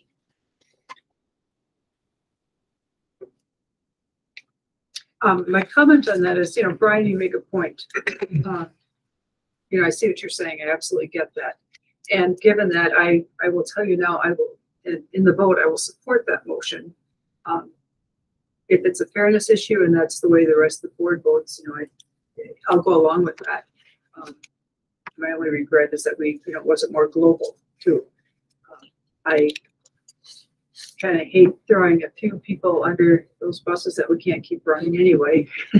At their expense for somebody else. I get your point. Yeah, and again, I don't want to take away from the fitness center and the time that the hours they put in, but to the coaches only aspect, I know how much this individual puts in of her time outside of my family, and it's a lot of hours. It's all coaches. And it's I'll leave it at that. Another thing too, for a round trip on buses, how long are you on that bus in the morning? Roughly 2 hours or It, a half? it depends on the route. I would say that they have a minimum of an hour and 15 to an hour and 45 for a morning or an afternoon. That's So just if one they're- trip. Yep. So if you're doing a morning route, you might be an hour and 15 or an hour and 30 minutes on the road, but you had 15 minutes investing in doing your pre-trip inspection, turning in your report. And then if they do it at night, then it's basically they About got 4 hours. 4 hours. 3.5 to 4 hours a day. We did Okay, both. so again, with the fitness here, they only have to put in 5 hours a week. A bus driver's doing that almost one day. So my eyes, I just don't think it's fair for the bus drivers almost doing that in one day. And they're getting treated as they're somebody put in 5 hours in. You're saying they need 20 of those to meet one of the 5-hour requirements of the fifth So grader. I don't have a problem if they have to wait 20 trips to get their money. It's just a bus driver is working 4 hours a day and the fitness has to work 5 hours a week. So why is it fair for then we're having issue with bus drivers. So, yeah. I have one more question, sorry. Are long-term subs a part of this? If a long-term sub is through teachers on call, they would not be part of this because they're not an employee of the school district. Listen, good discussion all around. I think you have to kind of have a dividing line, and I think that, the motion on the floor is a good dividing line. I want us to walk away from this conversation in extremely positive sentiment, right? We're in a fortunate position with the ESSER funds to be able to do this. As Brian mentioned, one of the lowest ranking areas was the pay practices, and hopefully this goes a long way in a positive sense for the administrator, for the staff, support staff, bus drivers, teachers, administration, everyone that's working in the district. Views this positively, and also retention thing possibly for next year too. It's another $1,000 next year that these people would get. So I'm appreciative that we're able to even offer this, but there has to be kind of that dividing line, and the motion on the floor is kind of puts that line of demarcation there. So where does the rest of that money go? If we don't use the rest of that ESSER money, where does that go? Did we just put it in it? We will use it. Where though? On whether it's HVAC or other areas of maintenance district. Okay. It can be used. If you don't use it, you lose it. Right. There's conversations right now where they looked at potentially expanding those dates, because some of the problems that districts are running into is they have ways that they want to use it and they can't get the items. So if you're wanting to implement HVAC, well, you order it, it's a year and a half delayed. So they're looking at potentially expanding that time frame when they can be used. But do we have plans for that just in case they don't extend it? We have plans. The question is, will you be able to implement the plan? But right now, I'm pretty confident that we'll either be able to implement the plan or we'll fall into a time extender, because we won't be the only ones in that situation. Good. Thank you. All right. Yes, my comment. I know we don't need to drag it along any further, but I'm on the fence either way. Brian, you're pretty much dragging me to your side of the fence. That's what I wanted to say. And by the way, I respect everyone's thoughts, but go ahead. I look at it like Ken said, that it's a bonus, kind of a, hey, here you go. There's no way to make it fair for everybody, but it'd be nice to be able to show them appreciation. Thank you for being a regular employee. It might not be a full-time employee. Thank you for showing up in the morning. Thank you for showing up in the evening.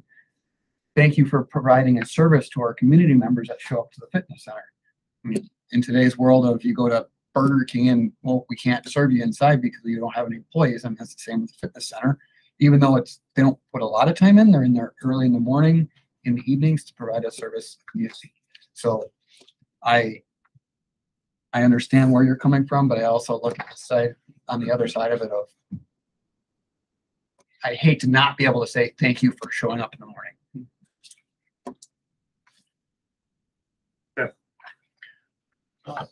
All in favor of the motion as presented? All of the employee groups that we mentioned up there, or that were shown, would be paid absent the fitness center line item. All in favor? Aye. Opposed? Motion carried. district hazardous plans. So I want to make you, the board, aware that received concern from a member of the community in regards to hazardous traffic situation along Farm Road. And I have worked with the city, also with the sheriff from Oconto County, to come and view the situation, which it's a valid concern. The concern is the amount of congestion on Farm Road during drop-off and pickup times. We talked a little bit earlier in this meeting that, in a nutshell, we had some conversation before the school year started because we anticipated an exacerbated situation. When you reduce services for the 1 mile, you can expect that you're going to have some students walking, and some of those students will also be riding a car that previously was transported by a bus. So, in a nutshell, the plan includes having crossing guards at 3 different spots on Farm Road, to include the specific intersection that was brought to my attention by the concerned parent, which is the intersection of Farm and Sunrise Court. Besides having those 3 that are district folks, then you have the one that's sponsored half and half between the district and the city down at Farm and Main Street. The statute that the parent brought to my attention, the statute 121.54, paragraph 9. And in that, it talks about what a district has to do if a parent feels that that the situation is hazardous, and by statute, there's requirements that have to be implemented. So within 30 days of receiving the concern, the school district has to bring a plan to you, the board. So in a nutshell, I created a draft document that goes through and identifies, what was the antecedent to the problem. For us, it was that 1 mile radius not being able to be serviced due to a lack of bus drivers. Ultimately, we recognize that there's a challenge, and that challenge is the high volume of vehicular traffic relative to students and pedestrians, and takes into account the response of the school district and the city, which I've talked to you about already, and the fact that we're now implementing that. Had the sheriff come out and observe that with me during the second week of school. And at this point, I need to brief you, the board, and as a school district, we need to reply within 30 days to this concerned parent. A copy of that plan is then sent to the sheriff's department as well as to the state superintendent. The parent then has the opportunity, according to statute, to decide if they feel that that mitigates the concern. If they feel it doesn't mitigate the concern, then they could talk to the state superintendent and ask the state superintendent whether or not they feel that the concern is mitigated. And then there's timelines that the state superintendent has to adhere to relative to their response. So I will tell you that in this specific situation, when we had transportation services, the bus used to stop right at the intersection of Farm and Sunrise Court, and students would get out of the bus and cross over. Right now, we actually have a person there to cross the students in that same intersection. So I don't see where transportation piece for this situation would it all be helpful. Now, could I see where it could be more helpful elsewhere in the community? Absolutely. I mean, we have all kinds of kids coming from all over in that 1 mile radius. Jed, you brought up one example earlier on County High. So in my world, if something like that needs to be changed, I would think that you would consider pulling back together that transportation committee, and that committee encompassed board members, members of the transportation department, and members of the ops. So we would bring that back together to determine what choices do you have. Now, I will say this, part of that we struggled as that committee group. There's a lot of folks that would really like to come up with a way that their children in that 1 mile radius should be the exception. And I'm sure that there's lots of folks that have a pretty valid reason, because it's a hardship. That decision was not made lightly at all. And so to kind of like, people are not aware that in that first week of school and into the second week of school, law enforcement was at multiple intersections downtown out by the, what's the housing development out there? Manufactured house. Thank you. And out on County I as well. And as was Mr. Spice. So people were kind of sharing how many students did they see at those intersections to decide what level of need was there. It's not a exact science, because if you are the parent of the 1 or 2 or 5 children that are at that intersection, you're very concerned about what happens at that intersection. If you're at an intersection that has 40 kids, I will tell you, because I was there with my clicker, and it was between 30 and 45 people cross the intersection at Main and Farm in the morning or the afternoon. So I did that for 6 or 7 days, and there's a significant number of people, which is why the decision was made to make that a designated spot. The other intersections didn't have near that much traffic, whether it be vehicular or pedestrian. So the district has an obligation to reply to this concern. I understand the concern. I think between the district and the city, actions have been taken. I guess I pitch out to the board at this point. I mean, do you feel that there's something else that we ought to be doing specific to the Sunrise Court and Farm Road piece? Is that a lot, are these, crossing guards, and I think you said something earlier in the meeting too, are school staff, and are these long-term, they're gonna be there all year? Yeah, that's what I've been told. Okay, so at each entrance and exit, and then Sunrise Court? Yep. Okay. I wanted to clarify, just to make sure that it wasn't just for the next couple weeks until things like calm down, that it was a long-standing solution. Right now, the intent is that it's all year. Which is a drain on the resource, but it's felt that the need is there. Sorry. Oh, no, that's okay. I interrupted. Have the sheriff and the chief of police given you feedback on how they feel it's working, or any opinions or anything that you can repeat? I can tell you the sheriff was surprised at the amount of traffic, because I don't know that he had been there personally at those times. Okay. Was appreciative of the work that everybody was trying to do to mitigate that. But in both cases, law enforcement brought forward the fact that they were observing this in the first week or week and a half of the process. And to some extent, we have observed some changes. So the elementary decided to start letting kids in earlier than their initial plan, which had the traffic flowing faster, not faster like driving, but from the time it started to the time it ended, that congested time was less.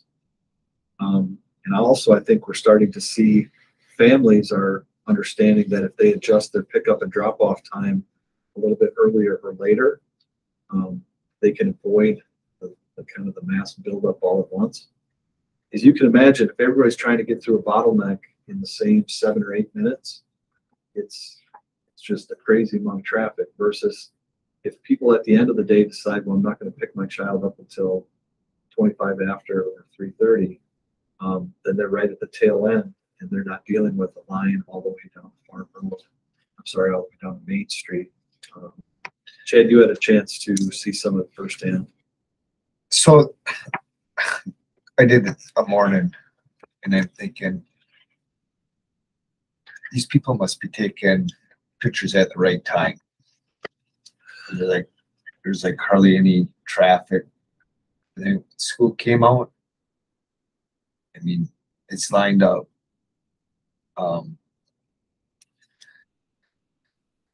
My main concern is that there's a lot of parents are mad at us, but we can't do nothing about it. I mean, we don't have drivers, we don't have drivers.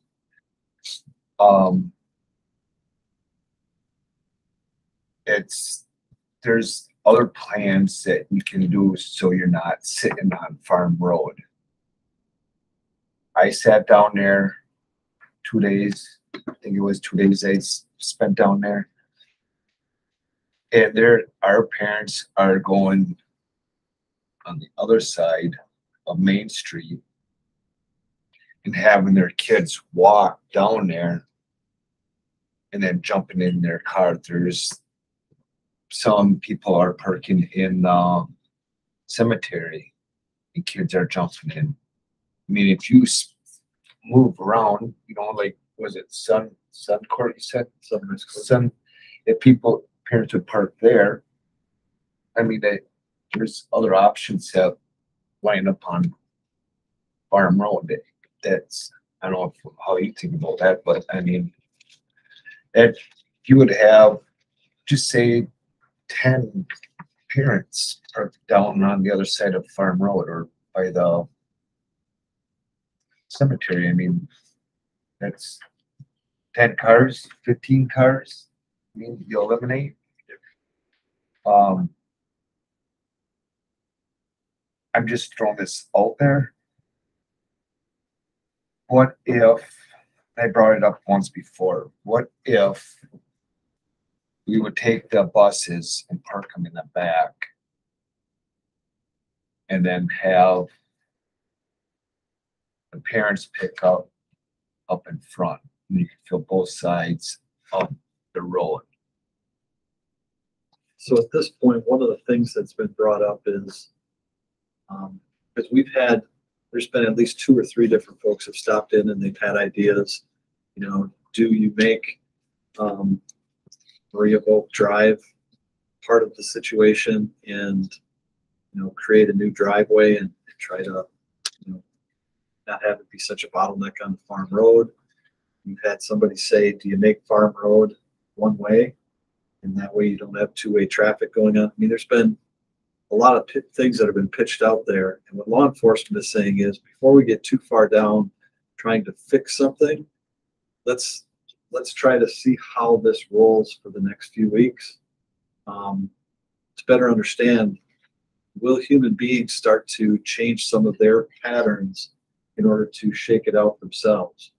And I gave one example before about if everybody's trying to get in there between 3:10 and 3:20, it's a lot more difficult because you got a 10-minute window versus if you have some people stretch that out to 3:25, 3:30, 3:35, then you don't see near the level of congestion.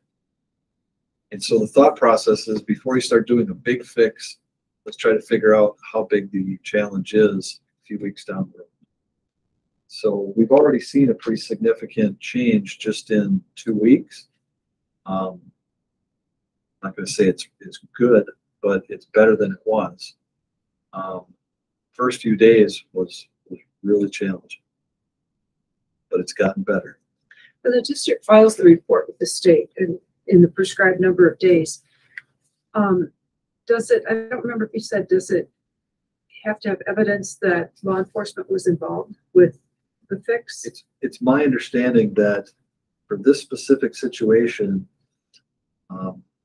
where somebody's reporting it to you and you're responding, law enforcement's involvement is the district's response to in this case, the parent, needs to be shared with the sheriff of the county and the state superintendent. Okay, my thinking was that if law enforcement was with us early, if they were invited back now, when we're a few weeks into it, if you'd be within your right to ask them to share in a response with you to the state or something. Yeah, and we did bring law enforcement into it. I mean, before this concern was even brought forward by the parent, we were involved with city law enforcement because that's their jurisdiction.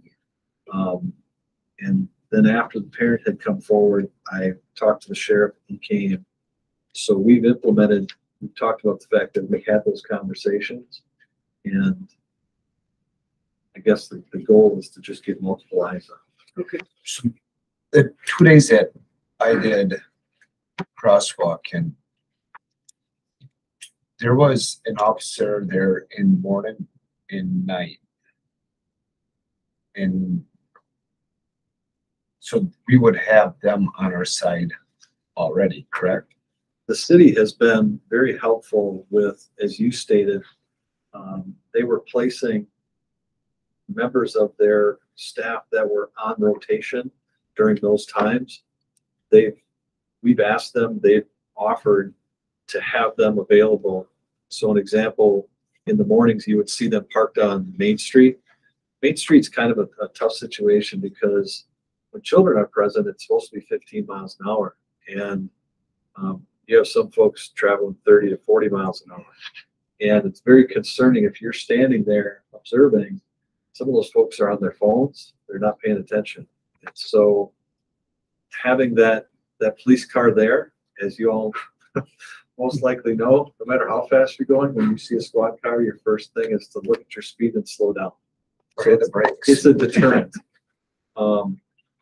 They've also been on Farm Road. We also, if you look out here, Mr. Winkler from the city worked with members of their team. They put in a couple posts and they have an electronic sign up now that shows the speed. That sign can be turned so that it'll work either way. And it can also be removed and put on a different pole. And so right now the thought process, they put multiple poles around the community.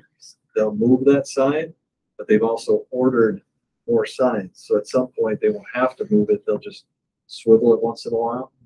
But they're already looking to put one on Main Street as well, according to Chief Wilson. They've also ordered some of those safety green. It's almost like a yellow green, real bright neon with the slow pedestrian sign on it. They're looking to put those on Farm and Main as well.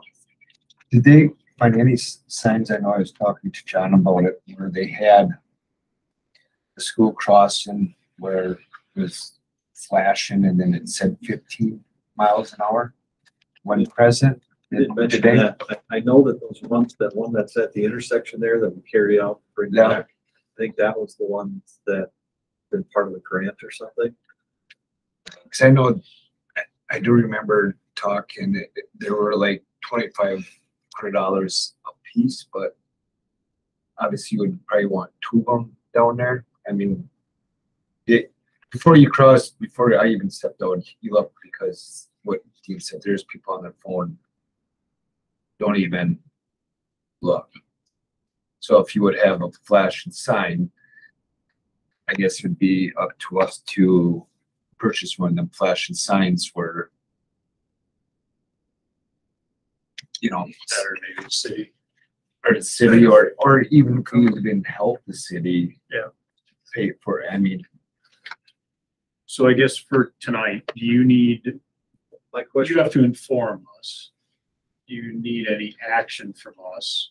So ultimately, my response, as I see it, is to acknowledge what the issue is, which I've done. Talk about the observed challenges, share the immediate response, and what we're trying to do to mitigate the risks. So everything that we've talked about today, I guess my question to you, the board, is there anything from your perspective that needs to be added to that response? Or is there anything that I've shared that you feel is not? I guess, I think the response and everything is appropriate. And the approach of, it needs a couple more weeks of seeing out human nature, how, where are the other problem areas? Do you anticipate giving another update in the October meeting? Do you see any need to get the transportation committee together at any point in time? What do you need from us to support? I'm not sure that we'll know much more between now and October. So I can give an update in October, or I can give it when I know more. Okay. Ultimately, from here, I'll send it to the individual. If they respond to me, because they can decide that they feel that we've addressed their concern and it stops there, or they can inform me that they're going to take this further to the state superintendent. Yeah, and I'm thinking, Bring it to you. I guess I'm thinking broader than just the hazard plan of, maybe we just have a transportation update on that as an agenda item for, maybe the next couple of meetings, where it's simply, if there's items we want to discuss, like, did we get any new bus drivers? Any issues with any of the crosswalks? It's just a kind of a placeholder for the next, because we know this is a topic that, until we're all comfortable, we have it on there as just a standing item. In the meantime, is it helpful for you if we somehow acknowledge formally that you presented this response that's going to go to the state? We could do that in the form of a motion. Great. I'll make that motion. I'll do that, yeah. Second. So motion by Jan, second by Sarah. Basically, board acknowledging the plan as drafted, and the dean will be sending it off to the state as appropriate. Sending off to the individual. To the individual as appropriate. Yep. I think it also goes to the sheriff. Copy of the reply is sent to the sheriff and the state. Okay. Send the copy of a bus driver employment application along with that. and have a supply of those to anybody that complains about that. Here. All right. Any other, I think we probably had enough discussion on it. Anybody else have anything else? Okay. All in favor? Aye. Opposed? Carried.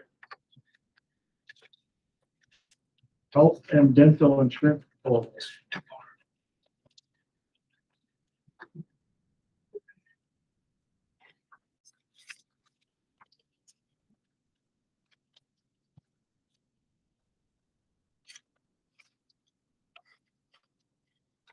So you should have in your packet dental and health proposal and a recommendation. We're recommending no change to the current. Let me read it to you. Continue with Robin Health for the 2023 year. In a nutshell, it provides the greatest stability for our staff, their ability to stay with their insurance carrier. We have decreased our usage as a district, and for that reason, Robin Health has actually come in, instead of with an increase in costs, a negative 1.5%. So even though it came in at a negative 1.5, as a district, we still went out to bid. As you can see, Wisconsin Counties Association, which is years ago, we used to be with Wisconsin Counties. Unfortunately, they had gone up, and through a bidding process, we ended up leaving them. They're now being aggressive to try to get our business again. But when you look at the hit on the employee, because now the employee has to learn a new system again. So we can stay with Robin Health, who we've been happy with, or we can move to Wisconsin County. And in a lot of cases in the past, when we would get, our numbers, quite often the numbers would be concerning. We would go out to bid, we would get some other options. There'd be 3 or 4 different, reasonable, I'd say somewhat reasonable options. We would go out to our staff and brief them on everything, and then we would come back with, the greatest level of staff feedback. I did not go through that process because at this point, I didn't see a reason to try to take up the time. This is a wonderful situation to be in, to be able to go another year and maintain, and in this case, have it go down a little bit. I didn't see a reason to go back to our staff to say, hey, what do you think? I don't have any reason to believe that they would have said, I think we should switch providers just because I want to learn a whole new bunch of paperwork with a different company. So Sold. I'll make the motion to continue with the recommendation for the dental and to continue with the Robin Health for the health. Second. Motion by Brian, second by Sarah. Move forward as presented. Any other questions? Debbie, this is going to affect, what? January 1. Thank you. All in favor? Aye. Opposed? Motion carried. Teacher handbook requirement. So this is an item that has been brought up multiple times over the years. We have a 3-event requirement for certified staff.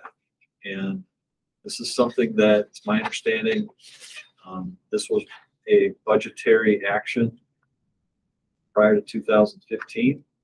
And it has stayed around even though we've passed an operational referendum. We need people to work our events. And this is a, I don't know if contentious is the right word. There's frustration that this causes amongst some of our certified staff. So we have some data up there for you that shows the number of staff and if they do their 3 events. So the idea is in the past up to this point, they're expected to do 3 events. It's part of an expectation for their employment. If they don't do the 3 events, then essentially they pay $25 per event at the end of the year. If they do more than 3 events, then they start earning compensation for the events. If we struggle to get all of our events covered, especially we talked in the spring, Chad, you mentioned, how many people with a track meet. Well, think about how many people it probably takes 25 or 30 or more people to run that track meet, maybe 40. And Jerry and John, our athletic directors, are constantly trying to find folks. With that stated, in conversation with the administrative team, they don't feel that making this go away is going to automatically cause us to have an even harder time, because they're saying that the few people that don't do their events now aren't probably going to start, and the people who are probably still going to do it. The only difference is now they'll get paid versus it being part of their 3. There's multiple sides to the issue. Part of the reason that I haven't worked with the team to take action on this prior to now, philosophically, I really want the people to be involved outside of the classroom in making connections with our kids. We have a lot of folks that do that, and I really appreciate that. But I also, Brian, I really appreciated it earlier. You grabbed some of that data and you said, hey, let's look at the data from our staff survey. This is an example, quite honestly, whether I agree with it or disagree with it is irrelevant.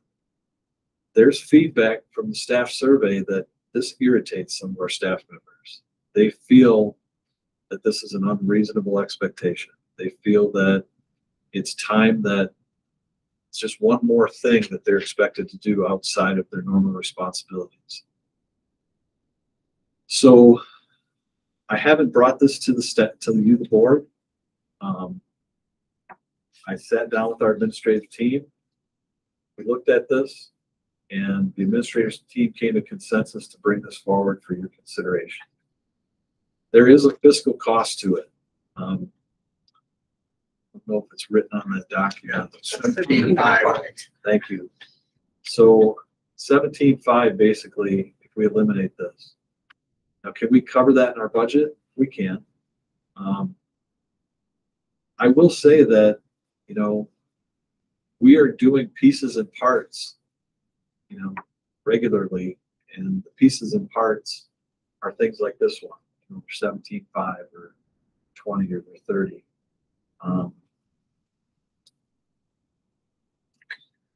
So it's being brought to you, and I'm ready to answer your questions. I do see both sides of the equation, and I'm trying to be thoughtful of the situation. So if you would cut it down to 2 events, would we still be covered? So I'm smiling because I'm trying to work on both sides. I know. We brought this up ad nauseum as a team. You know, do you phase it out? Do you do 2 next year and 1 the next year? And no matter what we do, my opinion, this is kind of an all or nothing scenario. Like either folks are going to feel like, you know, we've supported them and listened to them or not. I don't know, maybe that's not a true statement, but that's my perspective on it. I do feel that you're still going to have a need. I'm still going to have an expectation. I mean, philosophically, I feel we should all be being involved in a lot of different activities. We saw a lot of people here. There's a bunch of staff members that worked really hard to make that parade happen on Sunday. A lot of staff members, a lot of parents, a lot of community members, a lot of people worked together to pull that off. And there's a lot of people who have no idea how much those people worked to make that happen. They don't know how much time Brian's point tonight and Chad's point about how many hours coaches put in. A lot of folks don't necessarily know all the work that goes in behind the scenes, but it does. People who do know are usually very appreciative. This is kind of one more piece where I think that we still will have a lot of our staff members that will be doing this. The only difference is they'll be compensated rather than being just an expectation.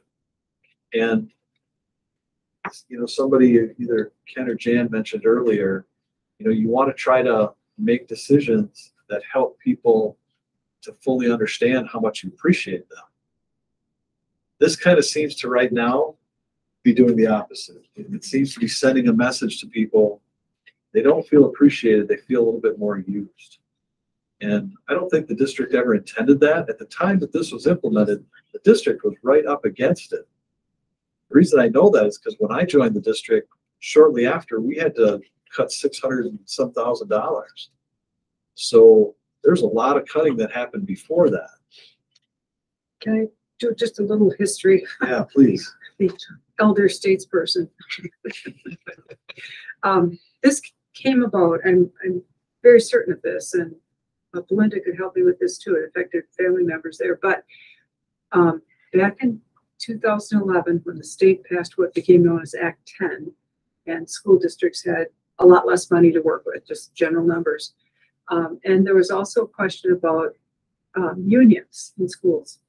Mr. Monahan was a leader with the professional staff union side of the equation, and he worked tirelessly with that particular part of the union, and support staff also played ball literally with this, pun intended, but came to the board with a proposal of all the things that our staff were going to be willing to give up in order to help the district stay afloat and provide as much service to the students as possible.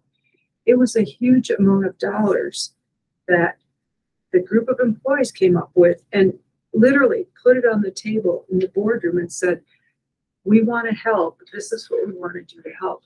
And part of that was to have staff members volunteer each for 3 extracurricular duties a year without pay. And that was part of that whole thing. And I think we've been able to do some things beyond that now. And I think that's just, you know, a legacy that's still there, that if we can find 17.5 in the budget to take care of those those extracurricular needs, I think that whole requiring staff to volunteer, that needs to go away. I think we'll have people stepping up voluntarily to take care of things when it's not up against the wall to do it. So are we willing to, if a high school kid wants to do it, are we willing to pay them? I guess we have to talk about that. We're talking now about staff members who Right. want to do that. But I don't know, that's a whole Or other any community question. member? It is open to any. It is community open to- member. Well, yeah, that's what I was gonna say. Dean has already mentioned, and I agree that there's probably many of the staff members that are pitching in now will continue. But I'm guessing too that especially with the training that's being offered now for community members, there are community people that would be interested in helping out. And, you know, we looked at some of the comments that I saw tonight in there, talk about, you know, lack of community involvement. That's one more way to get community people into the buildings and working on the programs. That could be a positive thing too for fairly small investment. So I agree with you. It should go away. I mean, you talk to the administrative staff. I mean, my only concern is, do we end up with a situation where we aren't able to get events covered?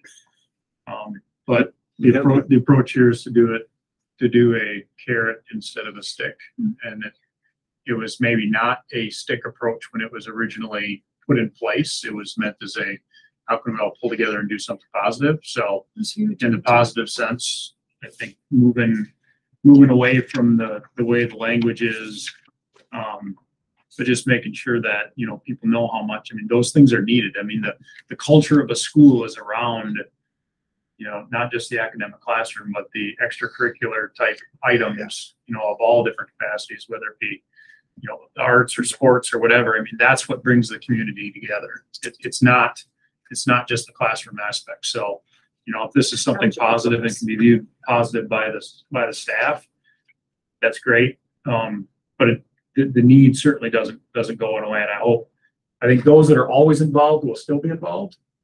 Those that weren't involved before won't be. And the ones that kind of did it because they kind of had to, hopefully they view it as, you know what, I'm willing to continue to do and be engaged, and maybe get some of them that aren't doing it, you know, more willing to do so. It's, you know, and the kids notice which staff and community members and everyone that's involved in, you know, educating more than just inside the classroom. So. Well, in full transparency, we do struggle to get enough people to cover right now. So hopefully, it may sound kind of contradictory, but we're hoping that in some way this might actually improve that. So I guess we won't know until we give it a try. So you start that now Worst comes to or worst. next year? Worst comes to worst, we'll have to have board members volunteering, right? Chad just brought up a good point. Do you start it now or in the future? The intent would be to have it go active now, and anybody that's done some of their required already, we'd go back and we'd pay them proactive or retroactively. So if somebody already Since did July 2, yep, we'd go back to July 1. I'll just add one more thing, go back to the data one more time. Right under it says the amount of work I'm asked to do is reasonable, manageable. It was one of the lower ones. So, you know, maybe this will help free them up, but again, the carrot versus the stick. And I think that's just, you know, once you start compensating them, maybe they'll feel more value to it. So I'm for it.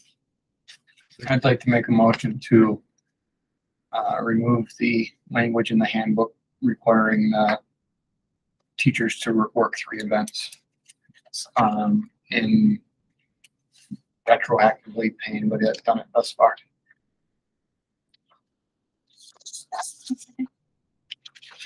Motion by Adam, second by Sarah. Any other discussion? Just question, retroactive to July 1. Correct. Okay. 2022. I agree with some of the comments earlier. I think the people that want to do it will still continue to do it. I don't think a requirement to do it. I mean, if you don't want to do something and it's only $75 a year, you're not going to make them do it no matter what. It's just an extra thing that they have to do. And same with Brian, there were some actual written comments specific to that staff didn't want to do it. So why make them? People that want to do it will show up. There's a way you can, you know, further acknowledge those that take on multiple, or, you know, the top, I mean, acknowledge people that are really taken advantage of this and doing it, so. Quick question, sorry. Yep. So would staff be getting paid what, a community member get paid? So same pay scale, right? Not $25 for them and 40 for someone else, right? Same scale. Same pay scale. Okay. Just want to make sure we're on the same page. With that, all in favor? Aye. Aye. Opposed? Anybody? Carried. Anyone like to adjourn this marathon? I think we should stay here. Debbie shared a booklet from food service that is out here. If anybody wants to look at some nice It's pictures. breakfast time, I'd love. You're hungry. I'll motion to adjourn. Second. Brian, and was that Chad or Adam? Adam. Adam. We are adjourned. No, Chad's the official time. Hey, Chad, what's the time? 10:55. So let's click Chad. So. Yeah, but still the same thing. Yeah, I got it. That's what she said. You can remember, before you go, if I can please get your folder back. With both documents. Just going to type in. Oops.